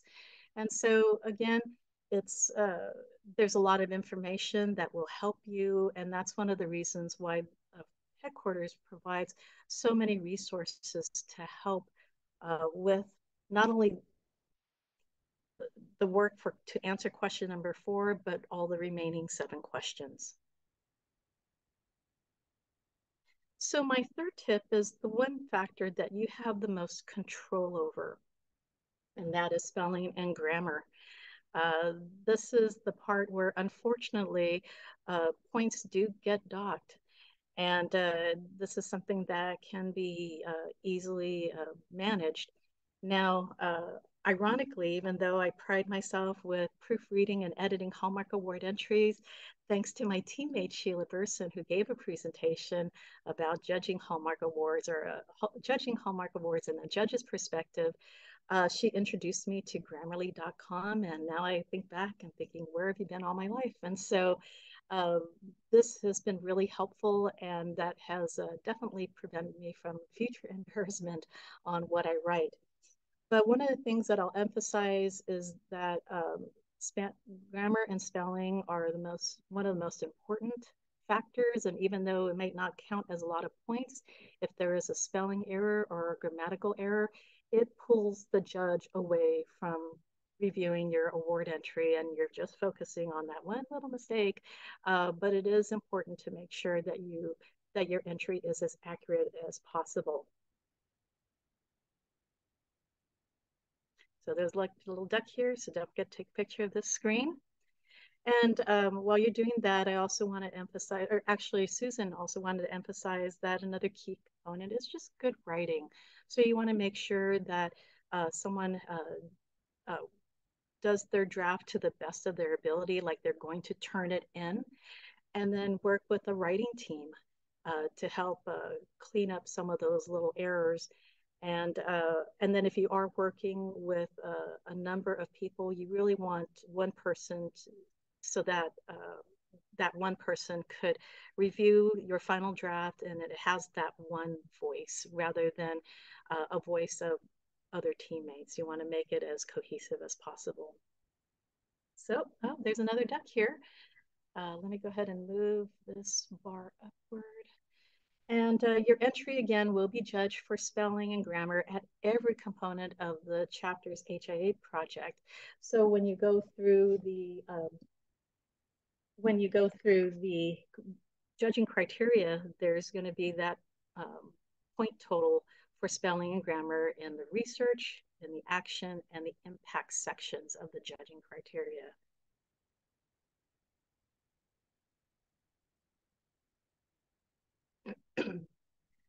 And Susan did mention this, and I say the same thing. You guys show me the numbers. The one pattern that I noticed with many of the Hallmark Award entries that I reviewed is that there was not a lot of quantitative results, in particular in the research aspect of it. And fortunately, with the rubric, the judging criteria, it does clearly state where you can include those quantifiable numbers. But I know with several projects, and I can base this from experience as well, where you could really talk a lot about the quality of the project, how it made a difference, why this was a good project, but without the numbers, it's hard to give that credibility. So again, you want to show me or show the judge the numbers. So again, in addition to the qualitative outcomes, you need to show the quantitative results from your research component of this project, as well as the action component. So, you know, if the example I give is that if 4 out of 5 dentists prefer a particular toothpaste, you need to do an action project that either is equivalent to it, or, you know, perhaps you get another quantitative result. Okay, and then one of my last tips is just some final words on impact of the impact section of it. And without really sugarcoating this too much, you know, we are interconnected with so many other facets of our life, you know, beyond family and community and trying to get into the school of your choice. You know, we are interconnected with our community, with our country, with the world and beyond. And so these projects are meant to be thought-provoking and give you an opportunity to think about how this impacts you personally and hopefully professionally and years afterward. And the reason I say that is based on an experience on my own Honors in Action project a few years back, in which it was focusing on the homeless. This was a Dressed for Success Honors in Action project that our chapter conducted. And it was startling to realize just how many homeless mothers there were in our community, and the Dress for Success event was really helpful to them. And the factor of homelessness is something that has remained with me to the point that I am now directing a documentary about a former homeless person. Um, and there's other events that will be coming up that I'll talk about in the future about a possible activity to help the homeless. And so it's a one theme that has really resonated with me. And because of that, I realized that there is so much more that's bigger than me. And it's great to realize that thanks to this project, it has enabled me to just think beyond what I see in the mirror or getting into getting that next job or getting that next something. And then finally, you want to just continue journaling as much as you can. Make sure that you title it, date it, how this helps you with this project, or just something to kind of have in the mental back pocket because you want to continue staying ahead of not only the crowd, meaning perhaps other chapters, but also just staying ahead of your own time management. You're going to have many more responsibilities, even though it seems a little easier because this is the beginning of your fall terms.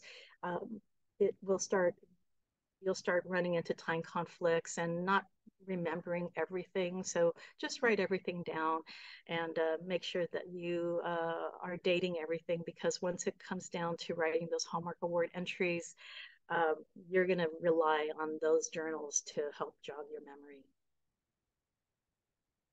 So in addition to the previous two Honors in Action boot camps, and of course this one that is being recorded and will also appear as a YouTube link in the near future, I also want to introduce you to some amazing workshops that have been presented by your alumni association. The first one is judging Hallmark Award entries based on a judge's perspective, and I talked about this earlier. And this was a presentation given by Sheila Burson and another alumna. And I learned so much from them, and it was a great presentation. And so I will share that link for you, although you will see it at the bottom of this page where it's ptkalumni.org/workshops. And then the presentation that started it all is the Hallmark Awards for Special Individuals Writing Workshops. And that was the event that kicked off the T at 3 events and led to Honors in Action Boot Camp, where I had a chance to share a little bit of um, my enjoyment in writing and presenting Hallmark Awards. So there's some wonderful tips in there for both presentations, and that is on the workshop section of our alumni webpage. So as you will experience from Susan's presentation and my presentation that this seems a lot to take on. It's a bit of information overload, and I don't disagree. There's a lot of information that we're sharing with you, but deep down you can do it. This involves some teamwork, time, and you'll find that once you find the project that you're going to work on, that passion will completely kick in.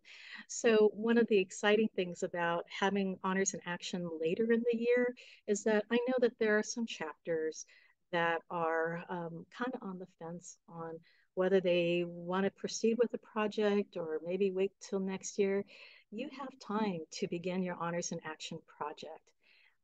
Our Alumni Association is here to provide feedback either at the end of this event or after this presentation. But even with the short amount of time, our chapter was able to conduct a successful project. And it's whether or not the awards are there, that's only icing on the cake.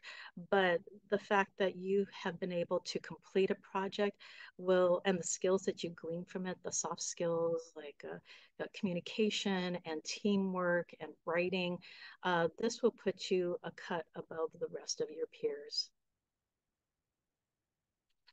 So how did I do in terms of my first year judging? Out of the 19 award entries that I reviewed, I felt that I was objective as possible. I made the effort to review each entry 3 times. It's a lot of work because this is one of the most difficult award entries to judge. And so I wanted to pay my careful due diligence and do the best I can. Well, one of the exciting parts was that, well, I wasn't sure whether I was actually doing things right, but I must have, because 3 chapters won Hallmark Awards. And I remember circling on one of them that this will win. I didn't know whether it would, but sure enough, as I did my research on who won Hallmark Awards at Catalyst, it was really exciting to see that a project that I reviewed did actually win a Hallmark Award, and that I was right, that it did win. So I look forward to judging future projects in the upcoming years. So once again, take time to get to know us. You can email me, and at the Fall Leadership Conference on the 20th and the 21st of October, please visit us at the alumni table. We have such a great time getting to know you, and of course, Honors in Action Boot Camp, Tea at 3, the White Rose, and the number of events that our Alumni Association hosts. It has really enabled us to really connect with so many of you and to hear your success stories and your struggles, and we've got lots of treats in store for you at the alumni table. So please see us, and also take a treat or two. So again, this is my time to do a little plug in joining the Alumni Association, and you'll see the QR code that will link you to the application process. There are many opportunities to give back. For me, it's through the Tea at 3 events, and especially the Honors in Action Boot Camp. This event is particularly special for me because this was an event that I attended back many years ago when I was a regional officer from the Colorado, and attended the Colorado Regions event. And I brought that home, and even though I didn't reinvent the wheel, thanks to Susan and those at Phi Theta Kappa headquarters, we improved upon the wheel and made it so much stronger for to help you. Joining the Alumni Association also enables us to support Phi Theta Kappans after graduation, or on their way to graduating, or transferring to a four-year university, or entering the workforce. And of course, the big draw of joining the Alumni Association is to have fun, because we love giving back and helping out others. So my information is below, christine.low.ptk@gmail.com. Again, it has been a pleasure and a real privilege to help you hopefully strengthen your chances to submit a strong Hallmark Award entry. And I wish you all the best in your journey as a Phi Theta Kappan and as a Honors in Action participant.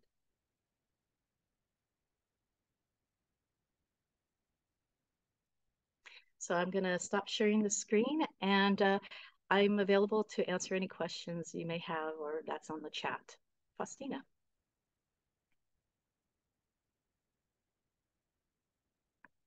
You're on mute. You're on mute. I don't see any questions in the chat at this time, so I guess people can ask questions. Okay.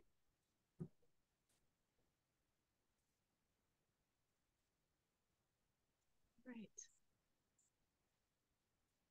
Good. Thank you. Thank you very much. I appreciate that. Yeah, I think with judging, you know, I definitely wanted to put a lot of care into it, and it's just something I do because I know how difficult it is. And so, you know, all of us, you know, judges, either we're alumni or work with headquarters, we put a lot of care into this, and it's just things that we don't blow it off, because we know how much hard work it took into submitting this award entry. So if it reassures you, you know, we put a lot of care into judging, and because we know how much work it takes to complete your Honors in Action project. Great. You see Gabe down there today? He's not So around. when we do our project, we do it with other people from our school, or I'm not sure if there's, I mean, I don't see anybody else from my school that is present. So like, how do you start it if you're the only one? Yeah, actually, Susan, if you don't mind answering that question, I think you'd be a better authority on that than I would. No problem. You know, you can start with one person. There's no question about that. So you can start the process looking at the honors program guide, looking at the rubric and just sort of familiarizing yourself with the foundation of honors in action. And then, seek a person on campus who maybe is part of Phi Theta Kappa, just that one person who you might want to work with and say, hey, let me talk to you about what honors in action is. Would you mind helping? And it's really helpful if you say, for example, would you mind reading this journal article? Being very specific about one thing that someone can do for you, rather than saying, hey, will you just help with the project? And sort of talk to people and communicate and get them involved with you. But you can start the process now, and you can look at the guide. You may, if you are going to be a team of one for a while, you may go ahead and select your theme, and start to develop a research question. You can work through this process and invite people. So you do want to work with at least one other person who's part of Phi Theta Kappa. But remember, you also want to work with collaborators who are people on campus and from the community. So you can invite collaborators to work with you as well and help you with the project. And in fact, we want you to do that because that's a way to really hone your skills if you do that. So, maybe your first collaborator on campus would be the research librarian, or maybe a faculty member who has been really helpful and you've learned a lot from, who can help you really consider the project. So yes, don't be afraid to start. If you are here by yourself, if you really are the person who is very active in your chapter, then, get someone to come work with you. And if you can't go beyond those two people, that's okay. Two people is a team. Awesome, thank you. Great. So Faustina, I did see one question regarding why I chose this particular honors or Hallmark Award factor to judge, or award category to judge. And my strength has always been with individuals and teams. And it was a great way to challenge myself. Again, Honors in Action Boot Camp is near and dear to me because this was such a great idea from another region. And why not enhance those skills by being a judge for Honors in Action project? And because of that, this led to this specialized event to where we have a breakdown of the rubric. What are the helpful hints to keep you from tripping up or missing some items in your entry, but also and then of course how to properly cite sources. So because of that experience and making the decision to challenge myself to review one of the harder categories, which is Honors in Action project, it really improves the quality of this year's boot camp. So that's why I picked it.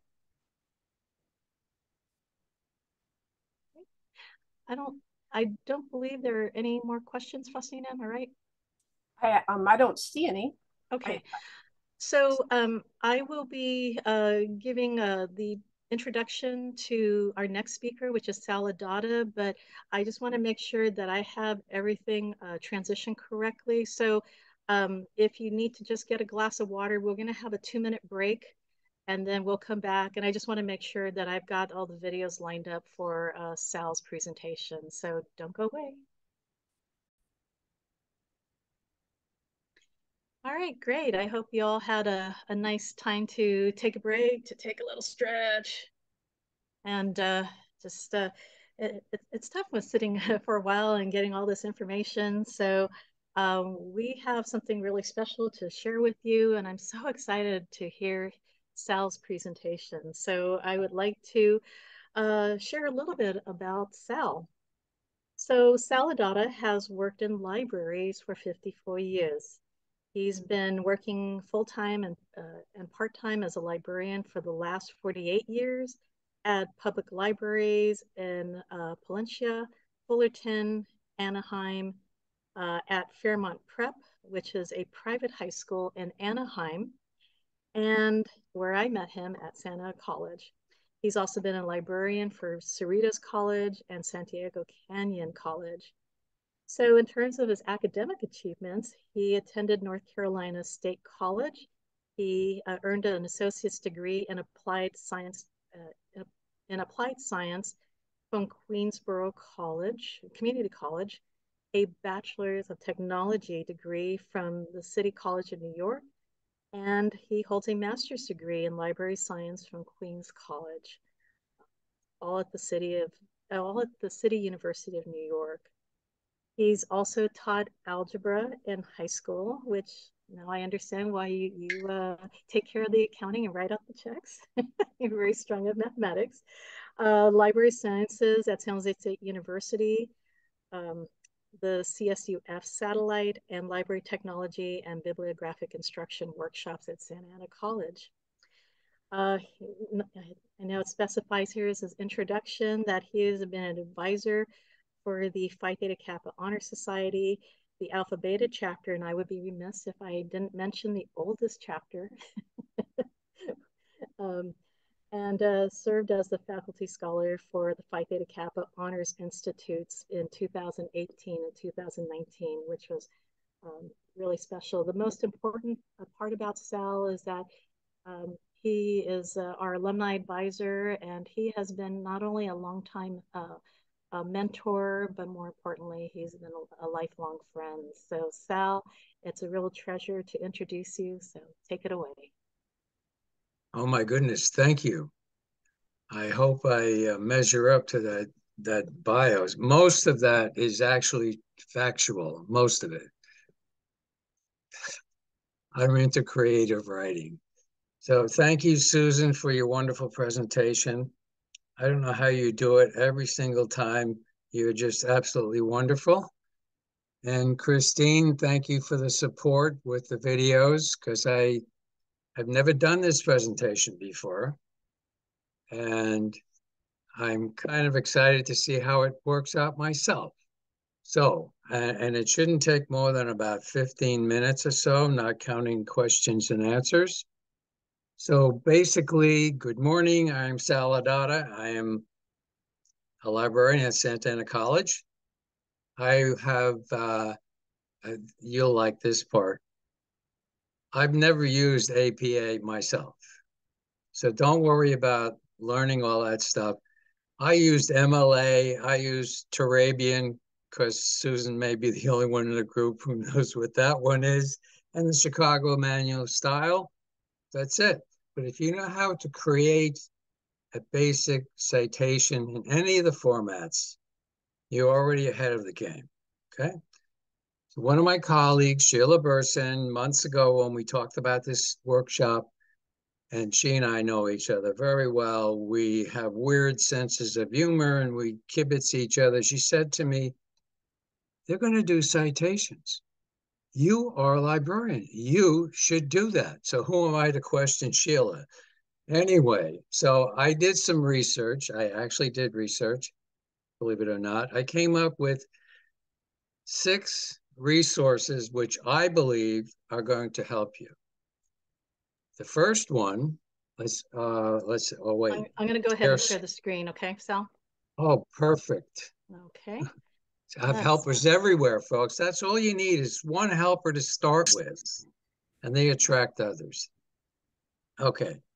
So the first one, it was created by my colleagues at Santa Ana College, my librarian colleagues. And let me, let's see, let me open that one.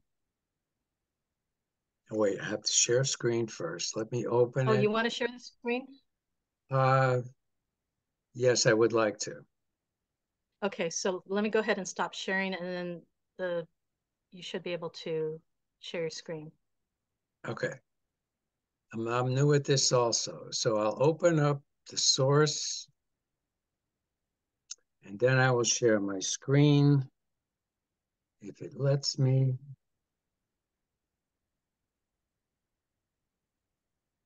Okay.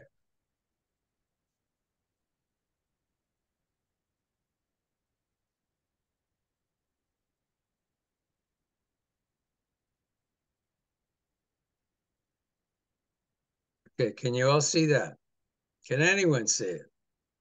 Yes. Okay, thank you. Okay, so this is a general introduction from my college's library on various formats. Of course, we want APA. So if we go over on the left-hand side, click on how to cite sources, go down to APA. It opens up with a general overview, very general, of APA. And keep in mind, Purdue University Online Writing Lab, which the acronym is OWL, even I figured that one out. It's a very, very good source. You'll find it everywhere. If you do any kind of a web search or on YouTube, you will find many, many good presentations there. And just as a general introduction to my college's suggestions, my college's library suggestions, there are all kinds of sources, all kinds that you'll be able to cite. The most I ever saw anywhere were about 50 different sources, some of which I've never even knew existed. Okay, then next, I'll stop sharing. Oh, please forgive me.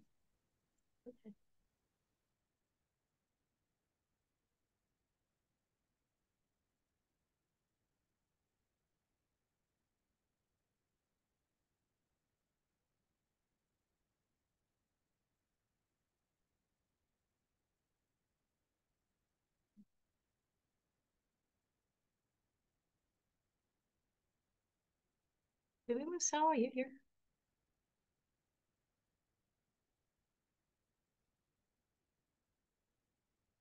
Sal? It looks like he dropped out. He unfortunately dropped out. I do not see him in the list of participants right now. Hang on a second. Let me call him.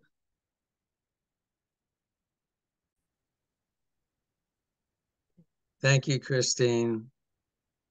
Thank you for your graciousness, Susan, Faustina, Barbara, Sheila, and everybody else who took time out of their valuable day to spend it with us. So back to sharing screen.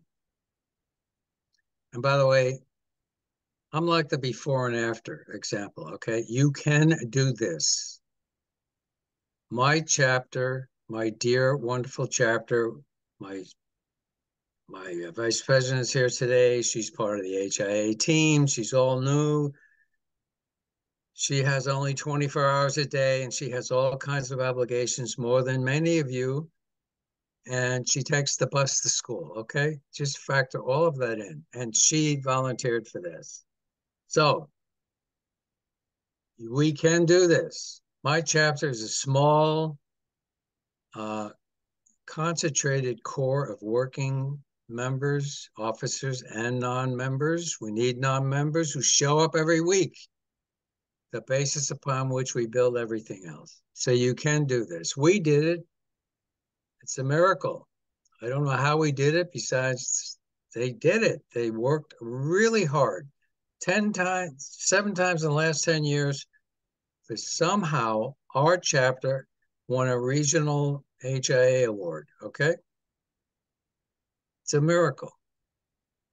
So if we can do it, you can do it. We're like the little engine that could. You probably don't know that little children's story, unless you're a children's librarian. We're the little chapter that could. And we did. And I say we, it's really them, okay? I just kind of include myself in that. I'm just along for the ride. Okay, so let me go back to sharing my screen if I possibly can figure out how to do that. And Sal, if you want me to share the screen on your behalf, I could do it.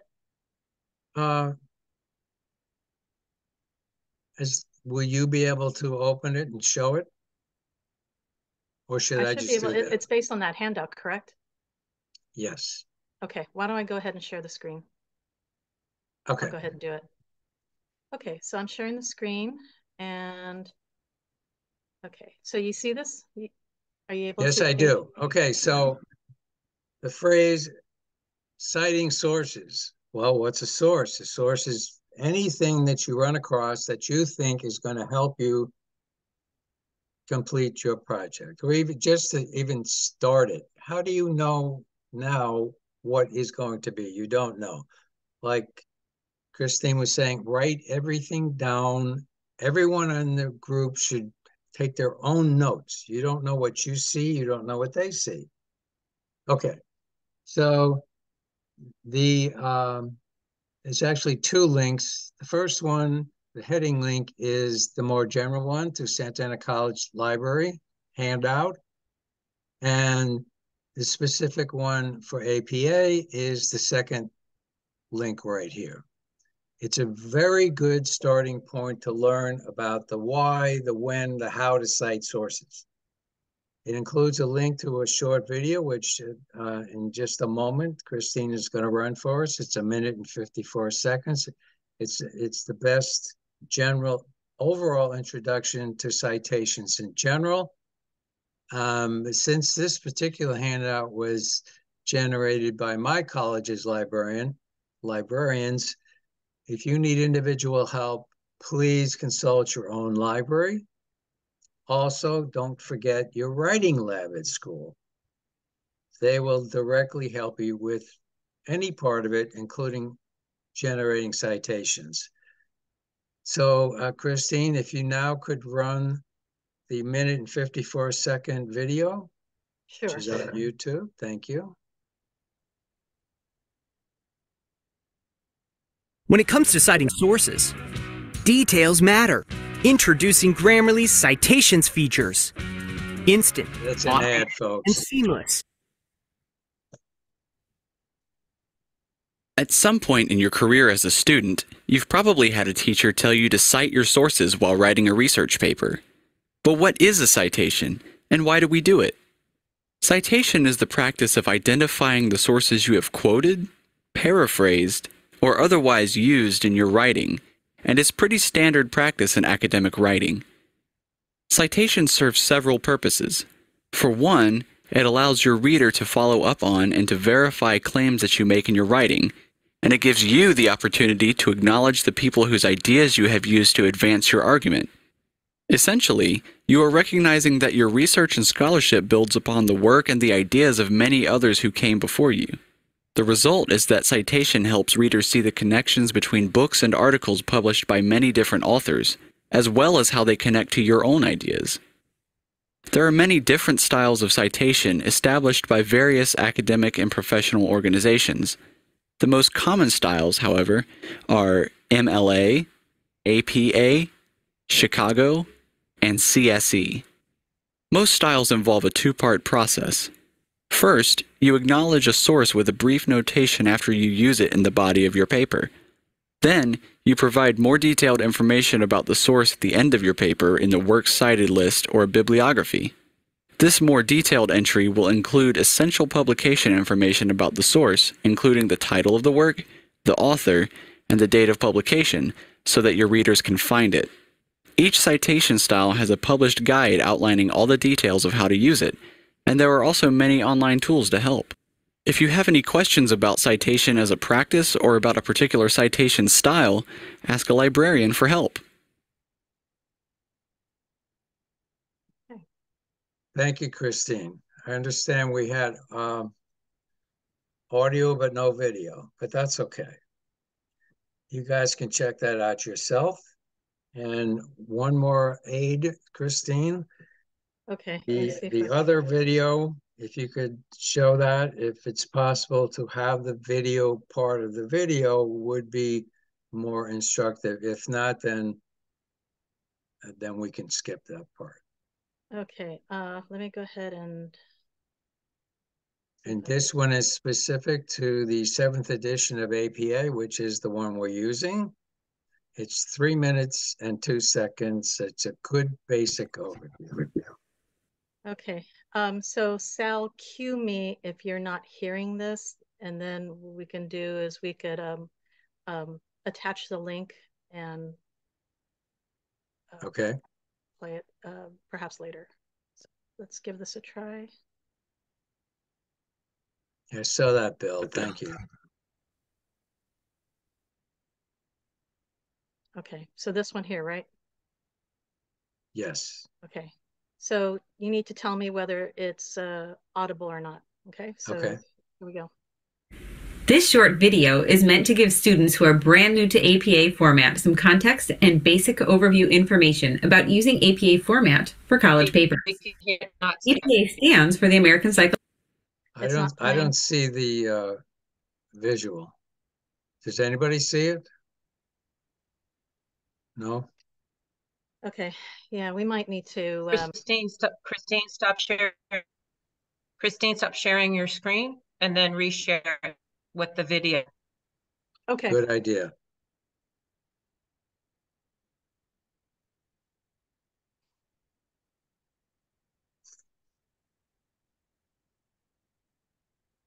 Okay, let me try this again.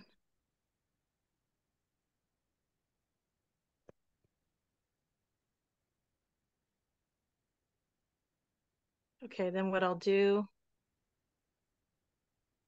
is stop sharing, reshare, and where are you? Ah, I think this is it. Okay, share sound. Okay, let's cross our fingers, and Miriam or Sal, let me know if it's working. I think this will work. Here we go. That's it. This short video is meant to give students who are brand new to APA format some context and basic overview information about using APA format for college papers. APA stands for the American Psychological Association, and APA format is the formatting style that many academic majors use to format their papers and cite sources within their papers. There are 3 basic parts of APA that you should understand. There is the basic format of how you set up your paper for things like your cover page, margins, line spacing, etc. There is in-text citing, where you use citations within your paper to let your readers know where your source material comes from. Finally, there is the references list, where you list all of the publication information for any sources used within your paper. We'll start with the overall formatting. In the 7th edition of APA format, you should have a cover page that includes your title, your name, the name of your program and school, the name of your class, the name of your professor, and the date. You should also have the page number at the top right corner. Your page numbers should appear on every page. You should begin your essay on the next page. Your margin should be 1 inch all the way around. You should use a clean standard font, and you should double space your lines and single space after all punctuation. Be sure to indent by hitting tab for all new paragraphs. Next, we will explore in-text citing. It is important to remember that you must cite your sources within your text when you quote, summarize, and paraphrase information from your sources. This means you must cite even information you put into your own words. In APA, there are 2 basic structures for in-text citations, the narrative citation and the parenthetical citation. The narrative citation is used when you mention the author or author's last names within the sentence. In this kind of citation, the year citation is placed after the author or author's last names, and any page or paragraph citations come at the end. The parenthetical citation is used when you haven't mentioned the author or author's names within the sentence. This citation includes the author or author's last names, year, and page number if necessary for a direct quote. Finally, we will take a look at a references page.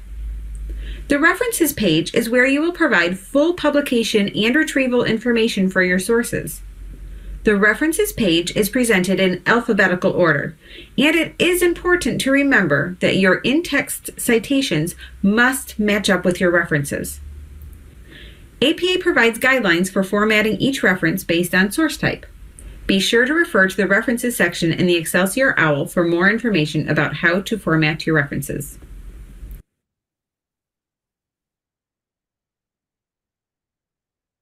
Yay, we did it. Thank you so much. Okay, you notice that was from OWL or Purdue University. Keep that in mind. I suggest you become familiar with that source if you have not already done so. Okay.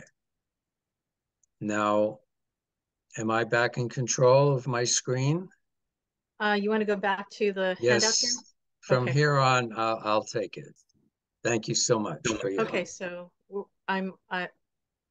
it's on now on screen.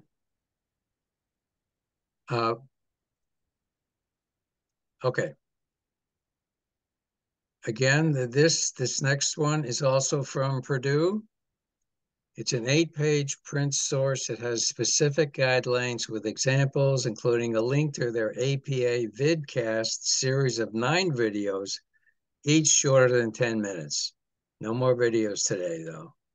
It also includes a citation machine, which can be found separately at www.citationmachine.net. And that is going to be our next example. So if I could have control of the screen back, Christine, at this point. Okay. Thank you. Okay. And let me open that one. And I'll share my screen. Okay. Thank you all for your patience.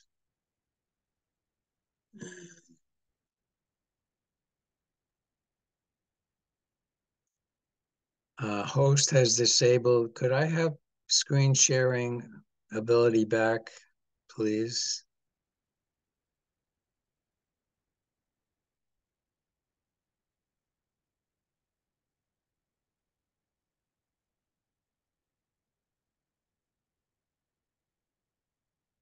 Okay, is it possible to allow me to share my screen?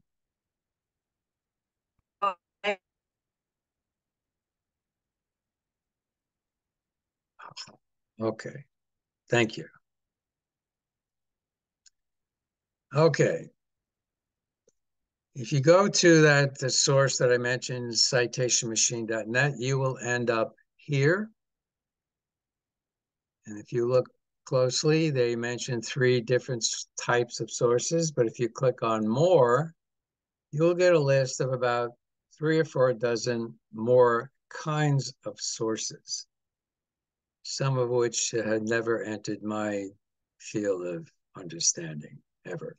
So there's probably every kind of source you could possibly want. If you want to get help creating your source using a citation machine, this is a good one, in my opinion. And there's a good guide. There's a good text below for APA citations and format in general. And I want to point out, let's see, a couple of things. Down below, it talks about maybe 1 dozen of those 4 dozen other kinds of sources. It gets into some of the things that the video we just saw touched on, but in more detail. And okay, I have to search because annotated bibliographies, it may sound obvious, but some people don't think about it. When you have your list of sources, besides the format of the source, which is essential, you should annotate it. And if I may read briefly, an APA annotated bibliography or works cited or reference list, those descriptors change. That includes a small note for each reference. Each note, and this is from APA 7th edition. Each note should be short, 1 or 2 paragraphs, and contain a summary of your evaluation about each source.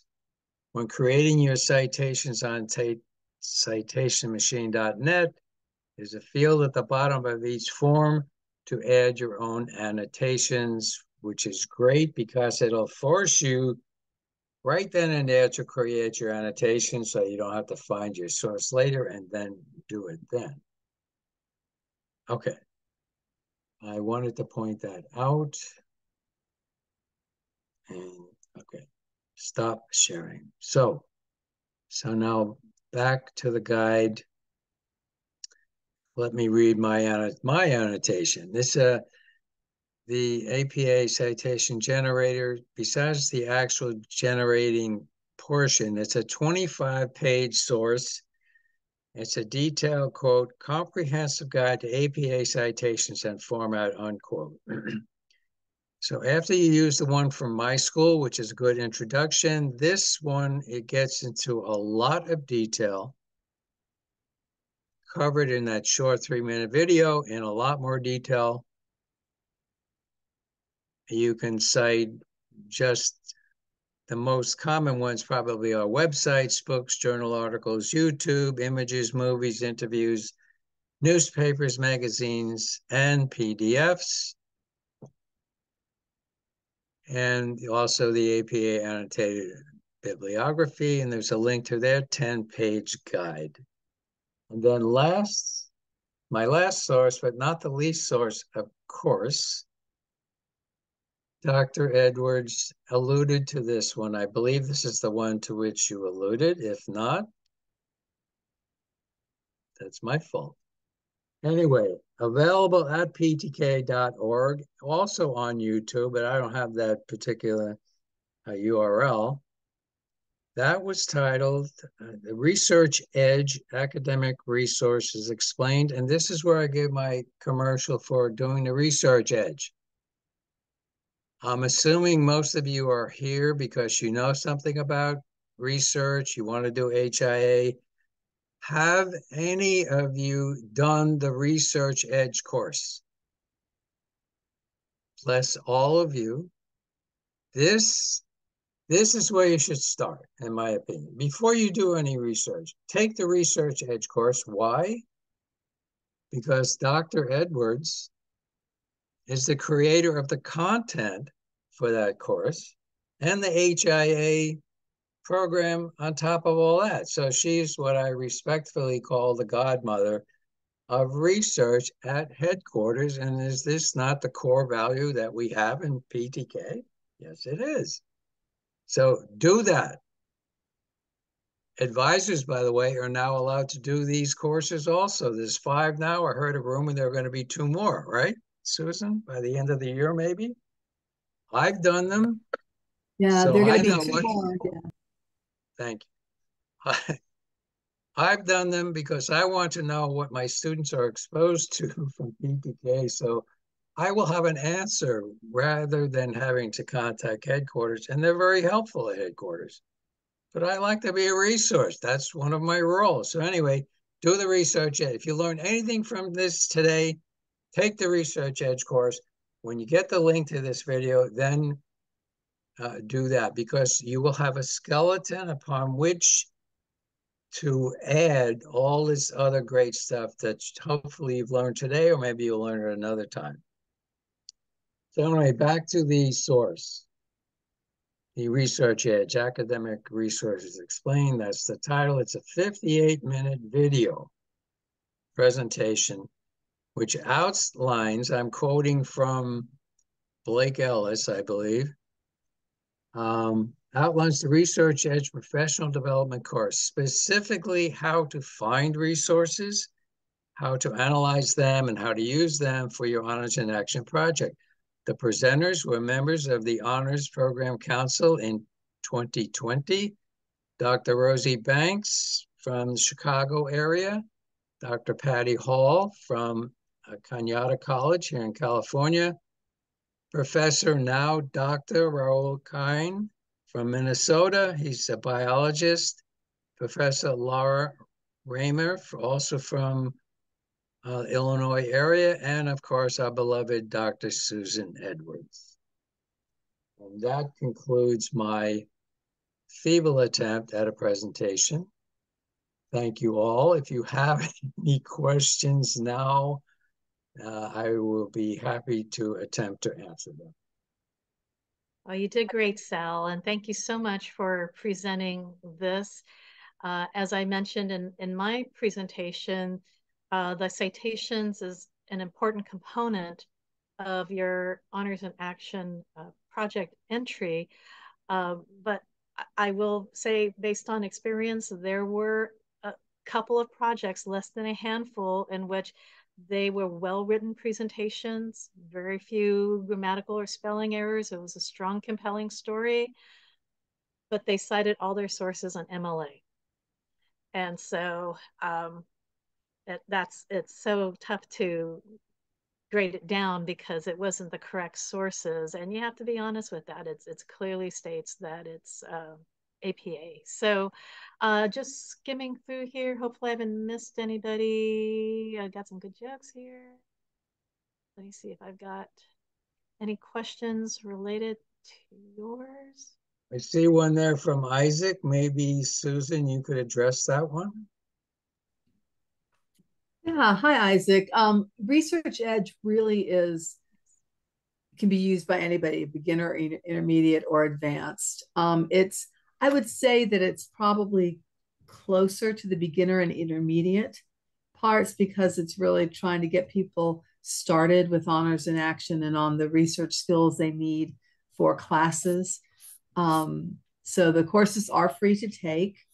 And we certainly can provide other resources for you if you take Research Edge and you think, I want to do more, I want to know more about it. We can help with that. Great. All right. Good question. Okay. So we are running a little behind with the Gung Ho workshop. And so what we'll do, everybody received an email that has the workshop checklist guidelines. Go ahead and Miriam, you can help me with this. We'll go ahead and go into our breakout rooms. We will end the exercise at 12:55 p.m. And then we will go ahead and resume the presentations as originally scheduled at 1 p.m. So this will be an abbreviated workshop. So if you want to answer a question from Dr. Edwards' essay and then move on to picking an item regarding my exercise or talking about how to properly cite sources, I'll leave that up to the team, but we will conclude everything in the workshop at 12:55, and then we'll resume with a fantastic presentation from Chaffey College on their rise to chapter success.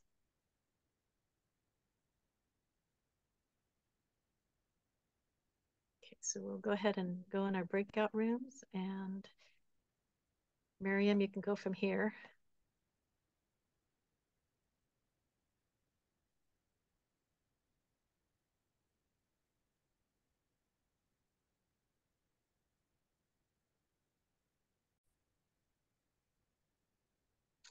All right, everybody, welcome back.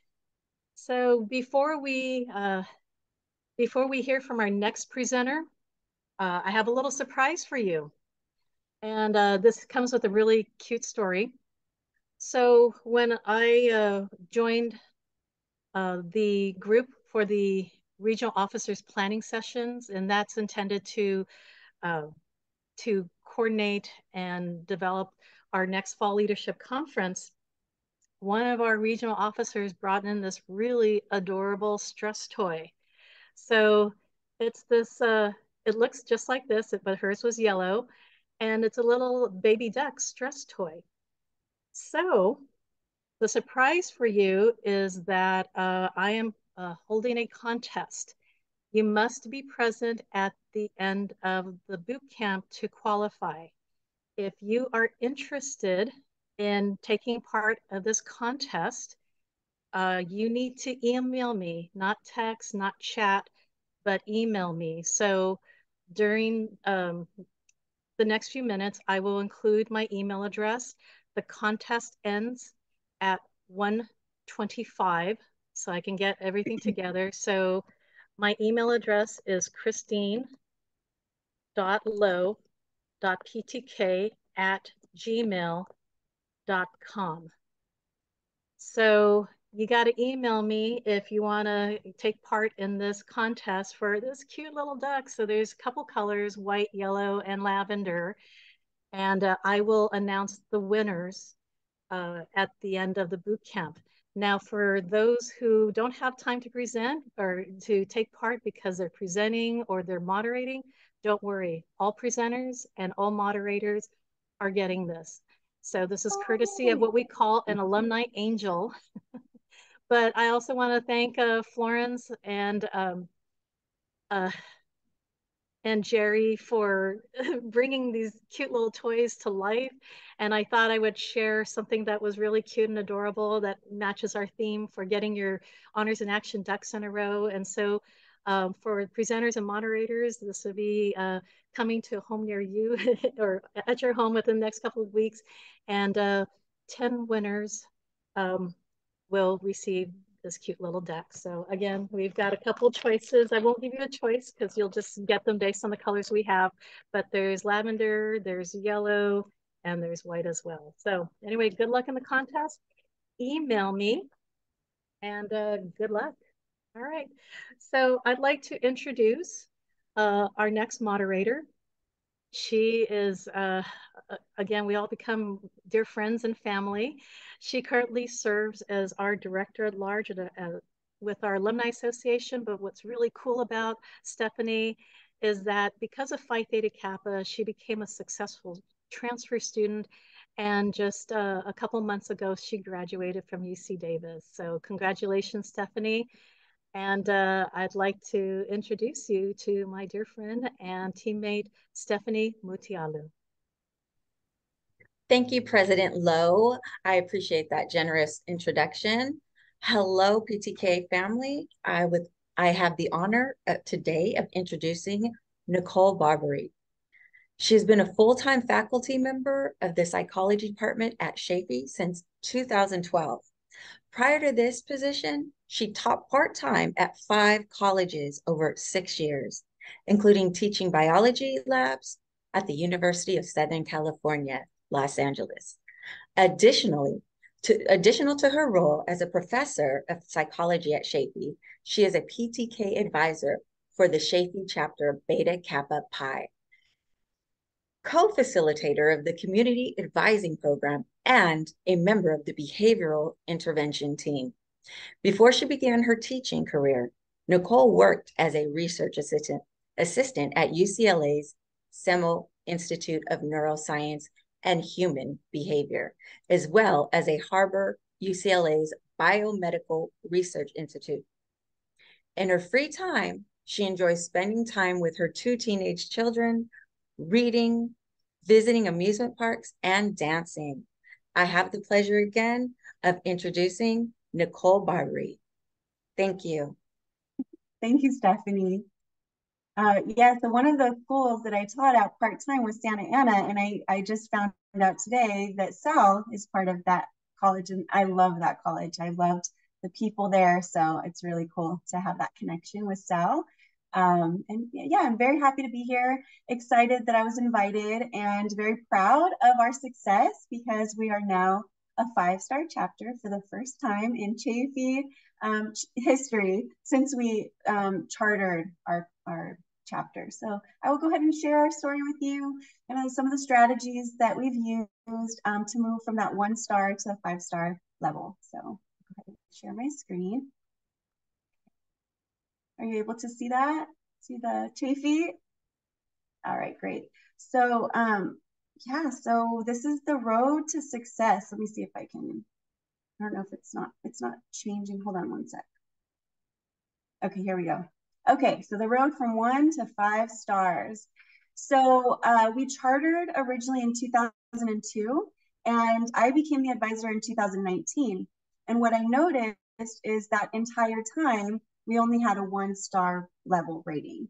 So the things that they were doing consistently since inception was holding scholarship workshops, and those were very successful. So I adopted that strategy. We had a lot of students that would complete the applications, and for so many years, we've had 1 to 5 recipients of many scholarships, including the big ones, the Coca-Cola All Academic Team Awards. So the scholarship workshops were working, very successful. That was one thing they always did, and I maintained that. They would just send the emails to students to encourage membership, but at that time they weren't including extra workshops or meetings to try to encourage new members to join. And then they would participate at Chafee events. So I'm continuing that. Tailgate, trunk or treat, getting our name out there, helping the community. So we're still continuing with those things we've adopted. They've had monthly meetings, and then they would share the award recipients. And it used to be that the award recipients for the Coca-Cola Academic Team Award would go to a luncheon. And so my dean would facilitate that, and she would pay for transportation and make sure that those recipients would get to that luncheon with their families where they were honored. And so that was a wonderful thing that she was able to offer through the budget of her area. Unfortunately, they weren't reporting to keep us updated. So I think maybe they could have been at the 2-star level, if I'm guessing correctly, but they weren't reporting. And so when I came on, I was, gifted with this wonderful role of the advisor from 2019 until currently. I'm still the advisor. So I've served for 3 years so far. This is my 4th year. And I just was overwhelmed because there's just so much information. There's so much to do. So I kind of took the beginning as a way to just gather information about PTK.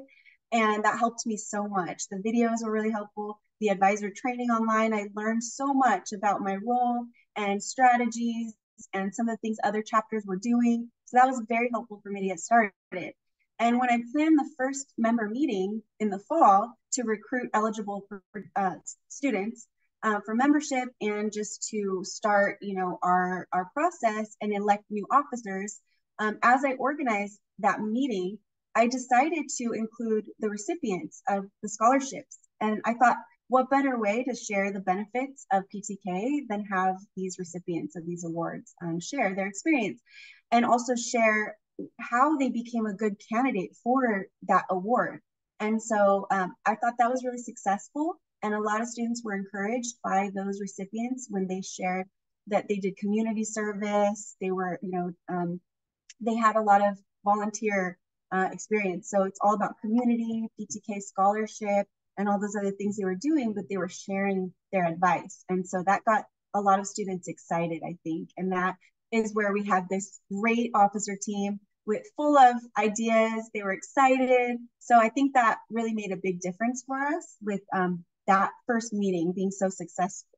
And then since then, all of our other meetings were taken over by the officers. So that's all I had to do. And since then, I've just, guided the advisors, the officers and the members, but they just come up with their own ideas and they run with it, and they'll do many things that I don't even think about. So now this first year, these are the things we were doing. So some of these things you've seen, they were, consistent with the former advisors, but we started the college project at this time for the first time. Unfortunately, it was incomplete because it was the pandemic. And so right after they cleaned up this greenhouse for the biology department, then we couldn't complete it. And it was just, a time of chaos and everything shut down. So we just had to stop. And we stopped our planning for the induction ceremony as well. And we did not even have a Zoom induction ceremony, unfortunately, because we just didn't know how to do that at that time. But we were networking this first year. Miriam Moody was very helpful. She came to one of our meetings and she shared what her chapter does. She told us more about PTK. And so I was learning so much this first year, but our officers were listening and they were learning as well. So that made a big difference. So networking with other clubs, I think, is key. And then we would entice members to join meetings and to get involved more in what we were doing. The way we enticed members, this always works. Just bring food. So I would bring pizza or donuts. We'd use some of our budget for that. And it was really well spent because we did get a lot of people coming to our meetings. Even if they only wanted food to start, they left excited about what we were doing and they wanted to be involved. We would also have raffle fun games and give prizes like Amazon gift cards, like $10 gift cards. And that was really great to get more members involved. We also at this time got the involvement of administration.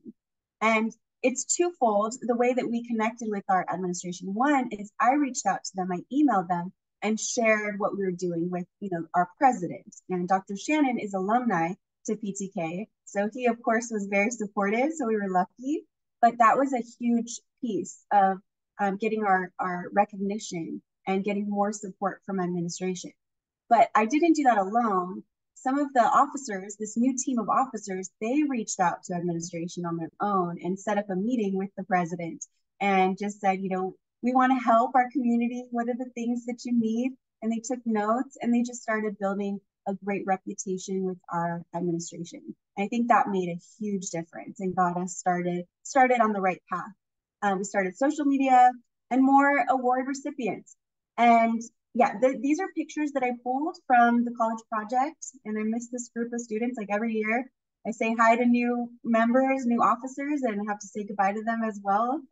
Some of them may be there, but so I have to say goodbye to most of these students here, but they worked so hard on cleaning up this area because the goal for the college project for them was to have an area of zen and peace for students to come in and give a plant and take a plant and just, you know, just be in a nice space. And it was pretty neglected. And that's what they noticed was a problem. And then they worked with the biology department and asked me questions on, is this okay?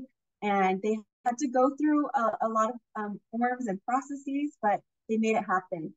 And so that's our first college project. We just didn't complete it. So we weren't 5-star, but we were a 3-star at that time. The next year, 2020 to 2021, we became a 4-star chapter. And that's because we got involved in the Fall Leadership Conference. Thanks to Christine and Miriam, they pulled us in and they invited us. And we're like, well, how can we say no to that? Sure. You know, they said, oh yeah, the leaders that if they facilitate workshops, your officers or members, then we'll pay for their registration fee. So like, oh, that's a win-win. And I asked the new officers, they were newly elected, and they said yes as well. And they were not necessarily the most confident, but they knew that we all believed in them. And Christine and Miriam just kind of letting us know that they'll support us. So it led to presentations at that first Zoom Fall Leadership Conference that Chafee has ever been a part of.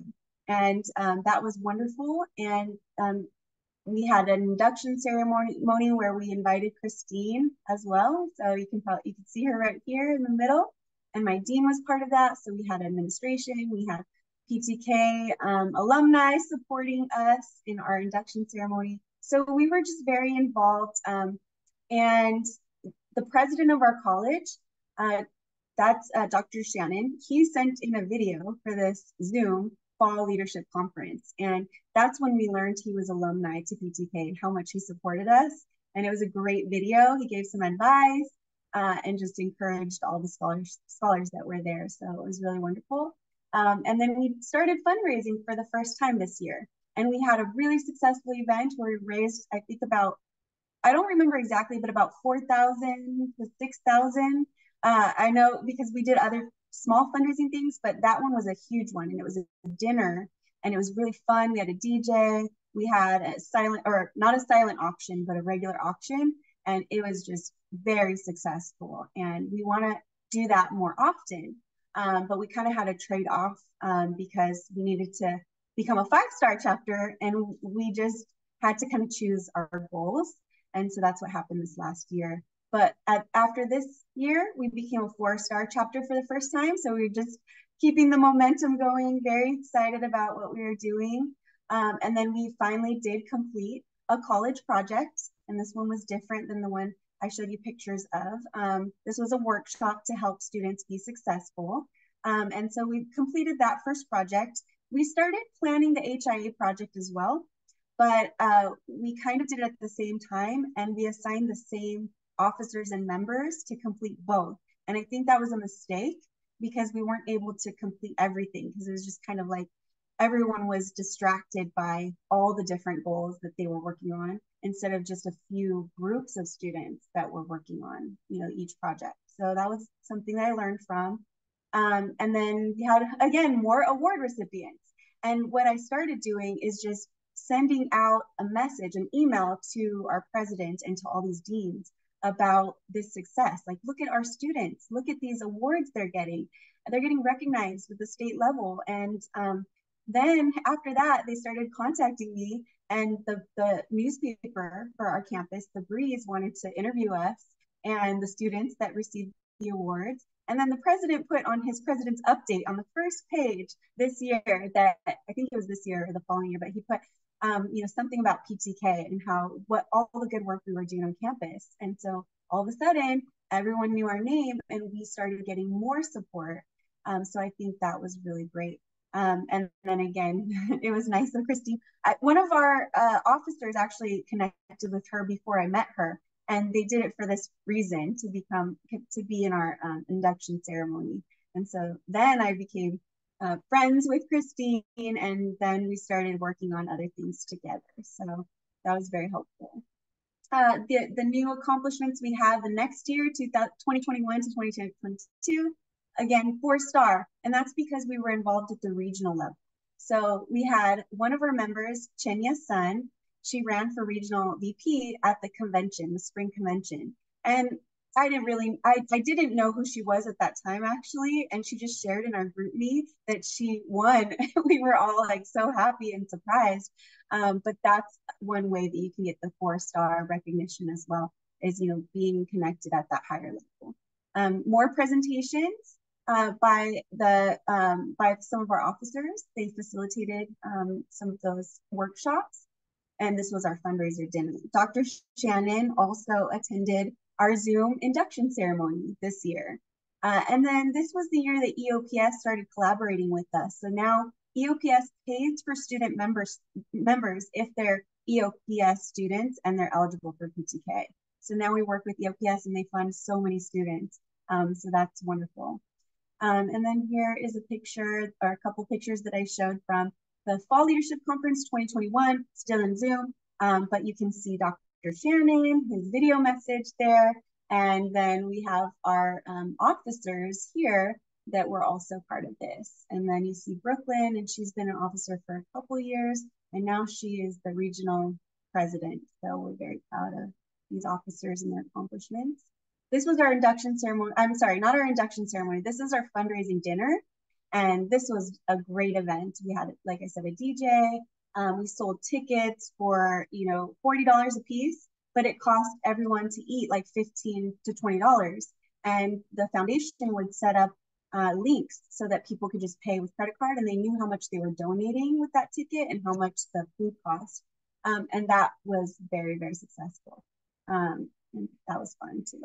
And then finally, last year, 2022, 2023, we became a 5-star chapter. And that's because we've done all those things I've mentioned before, plus we completed the HIA project and reported those projects that we completed, the Hallmark Awards reports. That's what we did.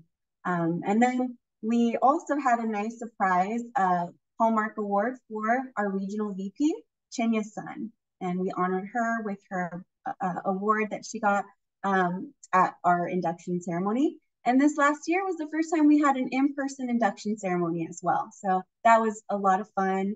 And we worked with another group on campus, the honors program, and it was even more successful. We shared budget. And so that's another strategy I would suggest. We hosted the Fall Leadership Conference for the Nevada, California region. And here's a picture on the right-hand side of us hosting this, bringing the goodie bags and just being supportive. And 2 of our officers, they presented at one of these workshops. And then Chenya Sun presented as well, a few things. So this is our group. And this was, all the involvement we had. And we had some of our members join our officers and attend these conferences, which was great. And then one of our fundraisers that we had last year, instead of the dinner, last year we did a HIA professor event, and that was, again, very successful. And it was fun and engaging. And again, it's a good positive way to get your name out and get more support as you go, because people know who you are and they know you're a fun group. This is our group table with HIA professor. And there's a few of us got pied. I have, I think, like 9 or 10 professors that signed up. I just recruited them and they signed up for this. They got pied and everyone had so much fun with it all day. And this was our induction ceremony in person. We invited the assistant superintendent, and that was Laura Hope. And so she was our keynote speaker as well. So again, just pulling in administration, I think makes a big difference, and they're so proud of what you're doing, and they see the students more than anything, and they're very proud of our scholars and how many we have and how involved they are and all the community service they do. So that's another strategy that we've started to do. And so yeah, there's a distinguished regional officer, Chen Sun, right in the front. And here is Brooklyn Astorino Searcher. She is the new regional president. So, and she's still in high school, by the way. So she was a freshman, her first officer position. Then she moved into our president officer position last year. And now here she is at the higher level already. So we're very proud of her. Yay, congrats, Brooklyn. If you're here, I didn't know she was going to come, but anyway, she should be recognized because we're very proud of her. And just the last things I'll just say about kind of moving from the 1-star to the 5-star is that it's important to set goals that are reasonable. And I knew that it was just a lot to learn for me as a new advisor without a lot of support. If you've had advisors doing a lot of this stuff before, it's probably easier, but I didn't have all of that support. So I just kind of set realistic goals. And every time we moved up a level, we were excited, we were proud. And networking just gives you so much more than you can imagine because you just don't realize the potential.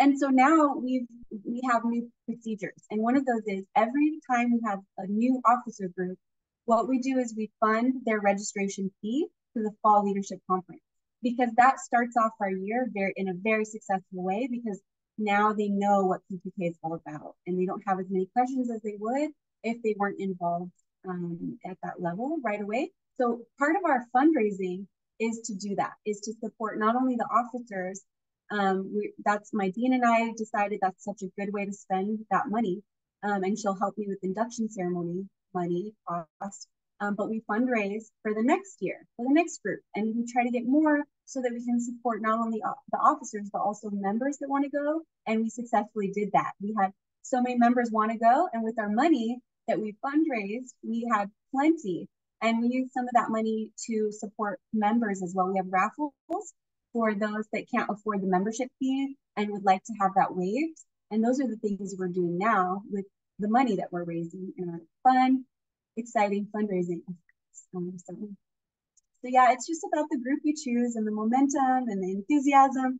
And I think it just makes all the difference. If you just guide these students, they're gonna run with it and come up with more ideas and reach out to people that you wouldn't even think to reach out to, like Christine. And now we're so happy. I don't know where we would be without her. And without Miriam, of course. And Miriam has helped me with so many other issues that have kind of come up for an advisor, a new advisor like myself. So just reach out. Don't hesitate to ask questions. Check out all the videos online.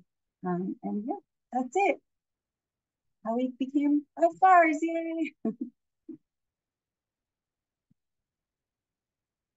Any question?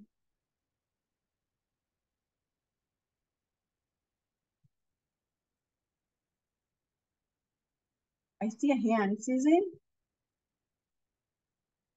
Oh, you were just clapping. It's not a raise hand. But congratulations. Well done. Thanks. Thank you.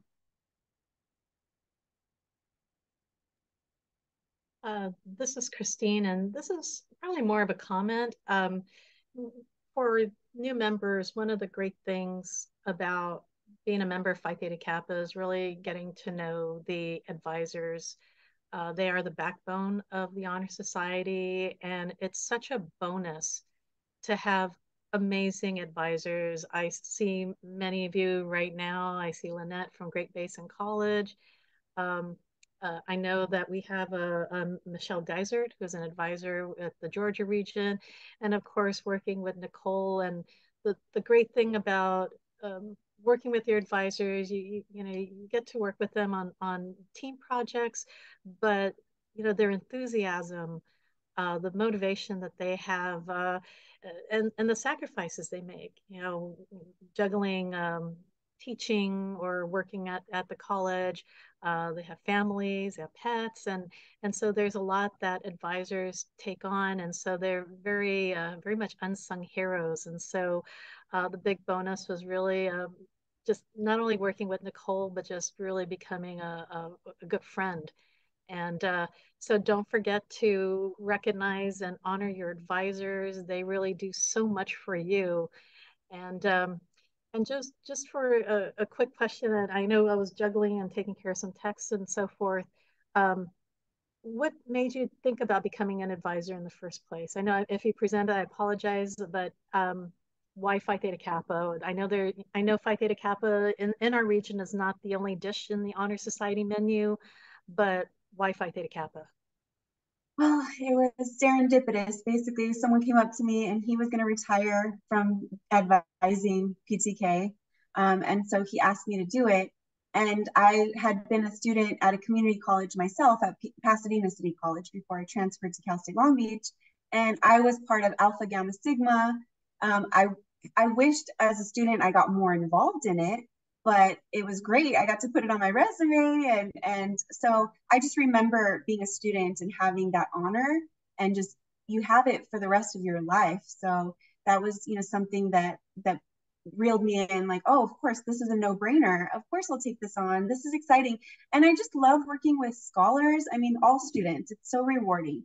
But it's inspiring because you see, all the work they put into it. And, sometimes students, they don't understand that everything they do matters, everything. And so they might not know how to sell themselves later when they're in their interview for their dream job yet, but if they are planting those seeds, right? They're working hard. And so sometimes we have to give some students a little bit of motivation in different ways. And one of the things that I think helps is when I say, all this work you're doing, you're helping, you're an active member, you're involved, and it's a lot of work.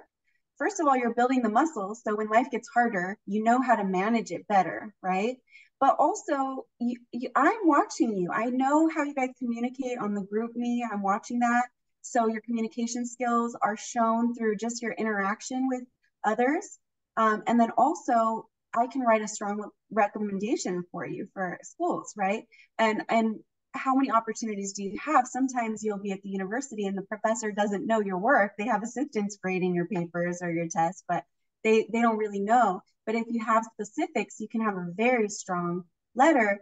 And, these scholarships are available from all the work you're doing, community service, volunteering, just building leadership skills through it, So sometimes I think that makes a difference for some students when we're transparent about the activities they're doing and what the involvement means, what they're getting out of it. And some just do it because a lot of students, PTK students, are self-disciplined and motivated. So a lot of them, they don't really need that. But I think that's an extra that I throw in there all the time. Like, hey, just get involved. It doesn't matter what you do, but you're going to, at some point on your application for school, on your scholarship applications, for your job interviews, you're going to want this type of experience, right? In addition to all the other things you're doing. So yeah, I think that's a big part of it. I love it. Yeah, I love being involved with them, with my PTK students. That's great. Thank you. Thank you, Nicole.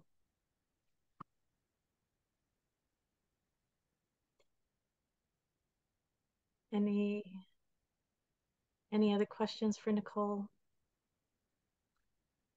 Okay, I think we're good. Well, thank you so much again, Nicole, for an awesome presentation. It was nice to cheat and take a look at your presentation beforehand. So I'm so proud of what your chapter has accomplished, and especially for you, just juggling motherhood and career, and then adding on this extra challenge of being a Phi Theta Kappa advisor. So I hope one of these days we'll see you at a Homework Awards ceremony sometime in the very near future. You very much deserve it, as well as all the advisors who are here today. It's such a pleasure to see you. It really, that's one of the reasons I really love this job as an Alumni Association officer, to host an event like this and tea at threes, and it's wonderful occasions to see you, if not virtually, even better and in person. So thank you, Nicole. Yeah, thank you so much.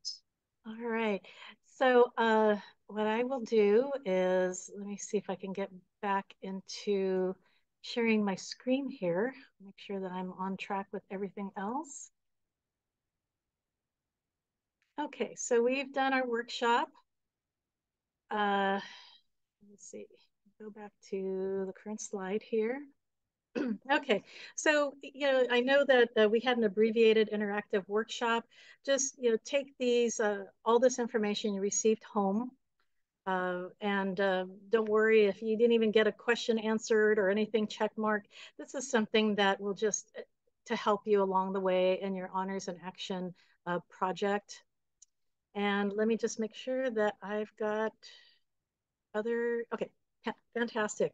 Okay, so what we're gonna do is we're gonna have the raffle. And afterward, we're gonna have some inspirational words from the president of a chapter that actually won a Hallmark Award for Honors in Action. And so I've asked her to speak for a couple minutes on that. And then just give you some upcoming events and dates. So even though you won a ducky, I still want you to stick around because you've made it all the way this far. We'd love to see you through the very end. So being as high-tech as I am, this one was a little easier just to be low-tech and just to get all of your emails. I got a lot, by the way, although no surprise because this little duckie's so cute. So if you could trust me, based on the honor code, I have all your names in a Phi Theta Kappa hat. So I'm gonna pick out 10 winners. The first one is, I think it's either Caroline A. Tiffany or Tiffany A. Caroline. Are you here? Yes, ma'am. All right, fantastic. So email me your mailing address. Okay, next one. Thank you. Daniel Walker. You here, Daniel? Yes, hi, that's me. All right, fantastic. So email me your mailing address. Will do. The next winner is Flint McGrath. Congratulations. All right. You here? Awesome. Yeah, I'm here. Cool. All So right. excited. Awesome. Okay, winner number 4 is Krista Rowland. Krista, are you here? I am here. Thank you so much. All right, fantastic. Congratulations, and email me your mailing address. Thank you. The next winner is Gwendolyn Daniel. Are you here, Gwendolyn? I'm here. Thank you. All right, fantastic. So halfway through, shuffling really good. Okay, the next winner is Alexis Gill. Are you here, Alexis? Yeah, I'm here. Okay. I know everyone's just like holding their breath. Ah, okay, well, good. No, I'm glad. All right. There's a chance to get a little ducky. The winner, next winner is Cora Miller Antostashian. Cora, you here? Yes. All right, congratulations. So 1, 2, 3, 4, 5, 6, 7. Got 3 more. Shuffling this really good. The next winner is Naomi Dillon Sass. I see you. Yay, thank you. All right, congratulations. All right, down to the final 2.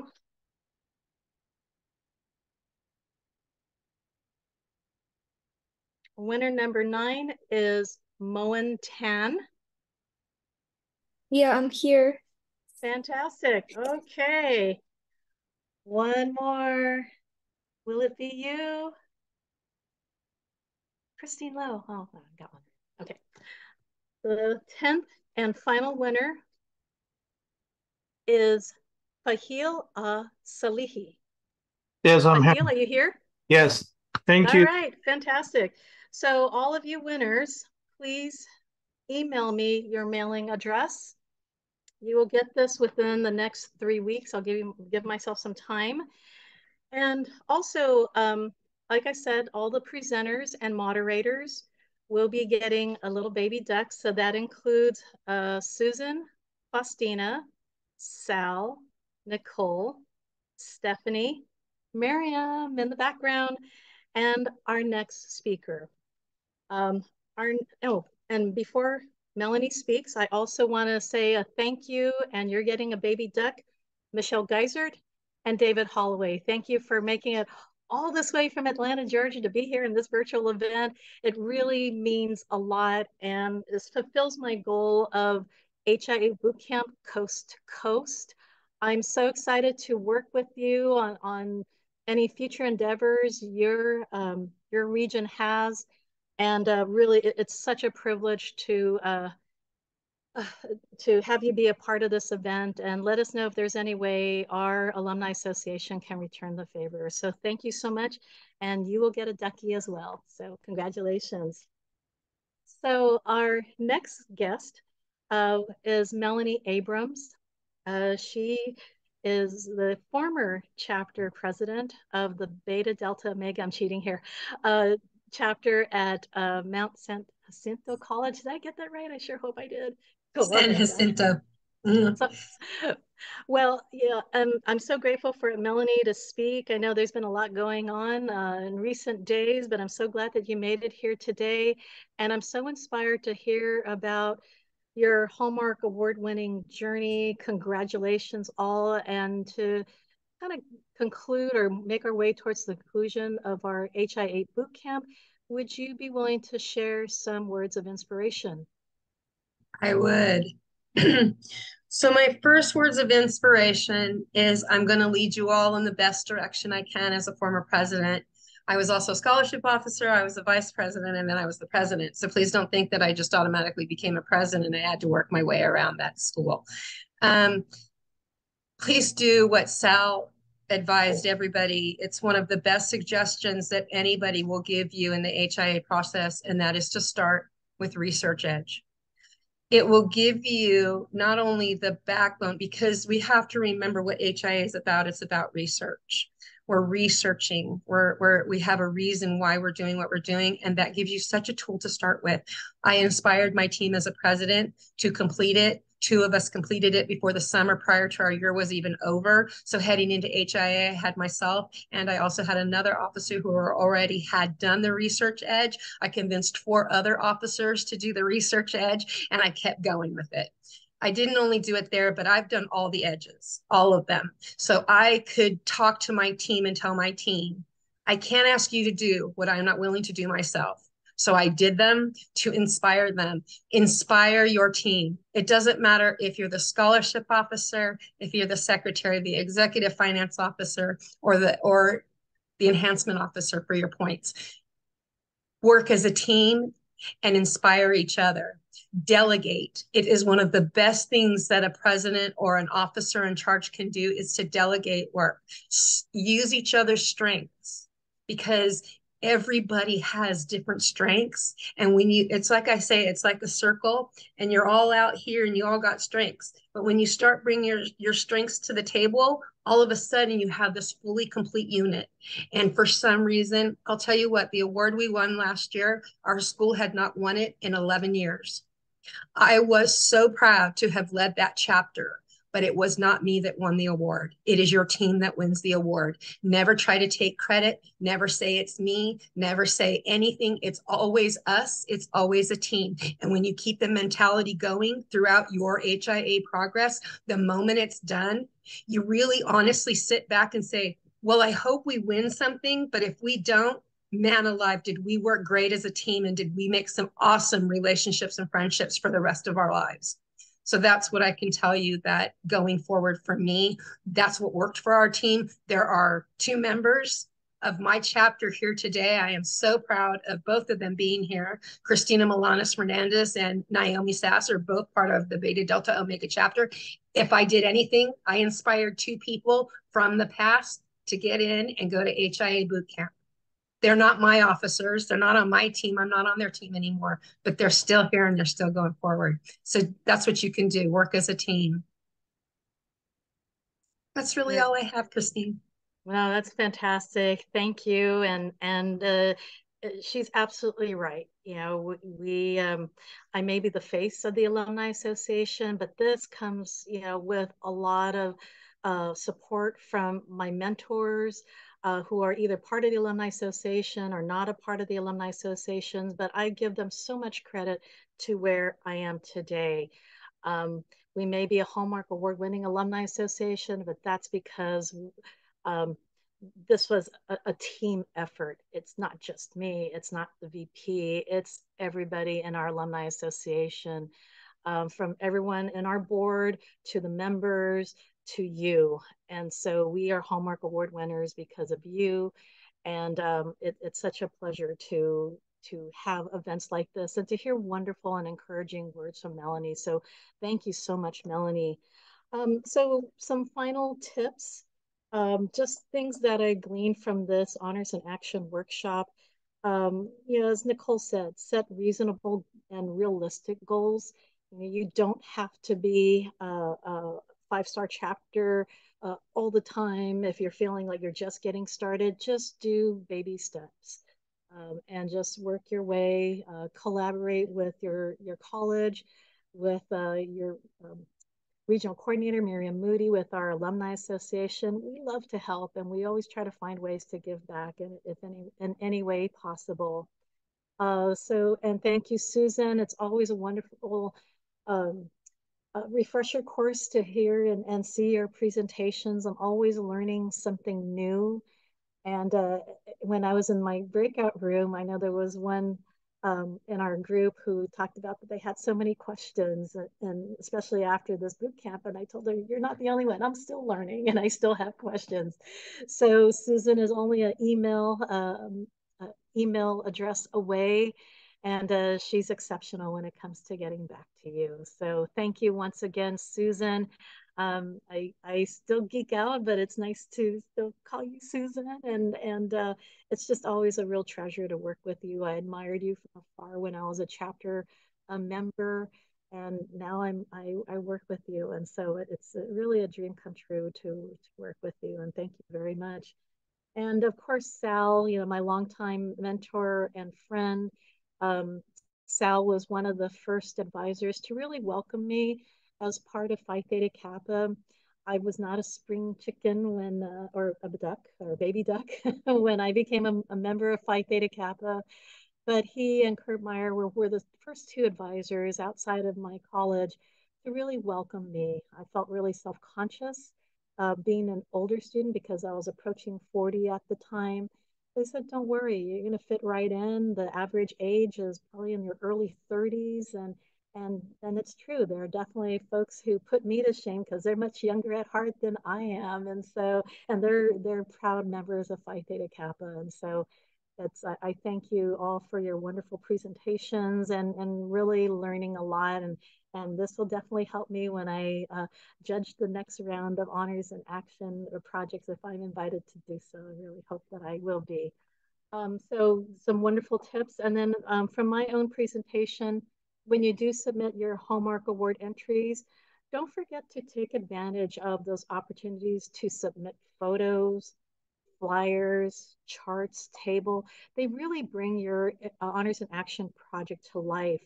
And, you know, talking about photos, and you'll hear this on one of the workshops from our Alumni Association website, is that your photos, it's great if you have a group photo, but active photos are even better. Seeing what you are doing in your project, what's taking place, that really does put a lot of life into reading your project and actually seeing, and just it just heightens that level of professionalism and articulation that you put into your project. So with all those final tips, I wish you all the best, and I'm going to go ahead and share the screen for the last time.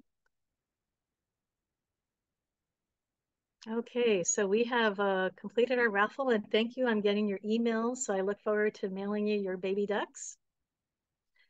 Okay, so I'm going to click onto one bar here. So I'm going blind, Miriam, in terms of not seeing your wonderful faces. So I just wanted to make a few announcements here. Our Alumni Association is going to be part of the Scholar Dash. And I'm really excited about this. And I thank our AAB officers. At that time, it was Sheila Burson, and now it's Jillian Schragan, who encouraged us to take part of the Scholar Dash. So I will be representing our Alumni Association, and our Executive Vice President, Faustina Washburn, will be joining me.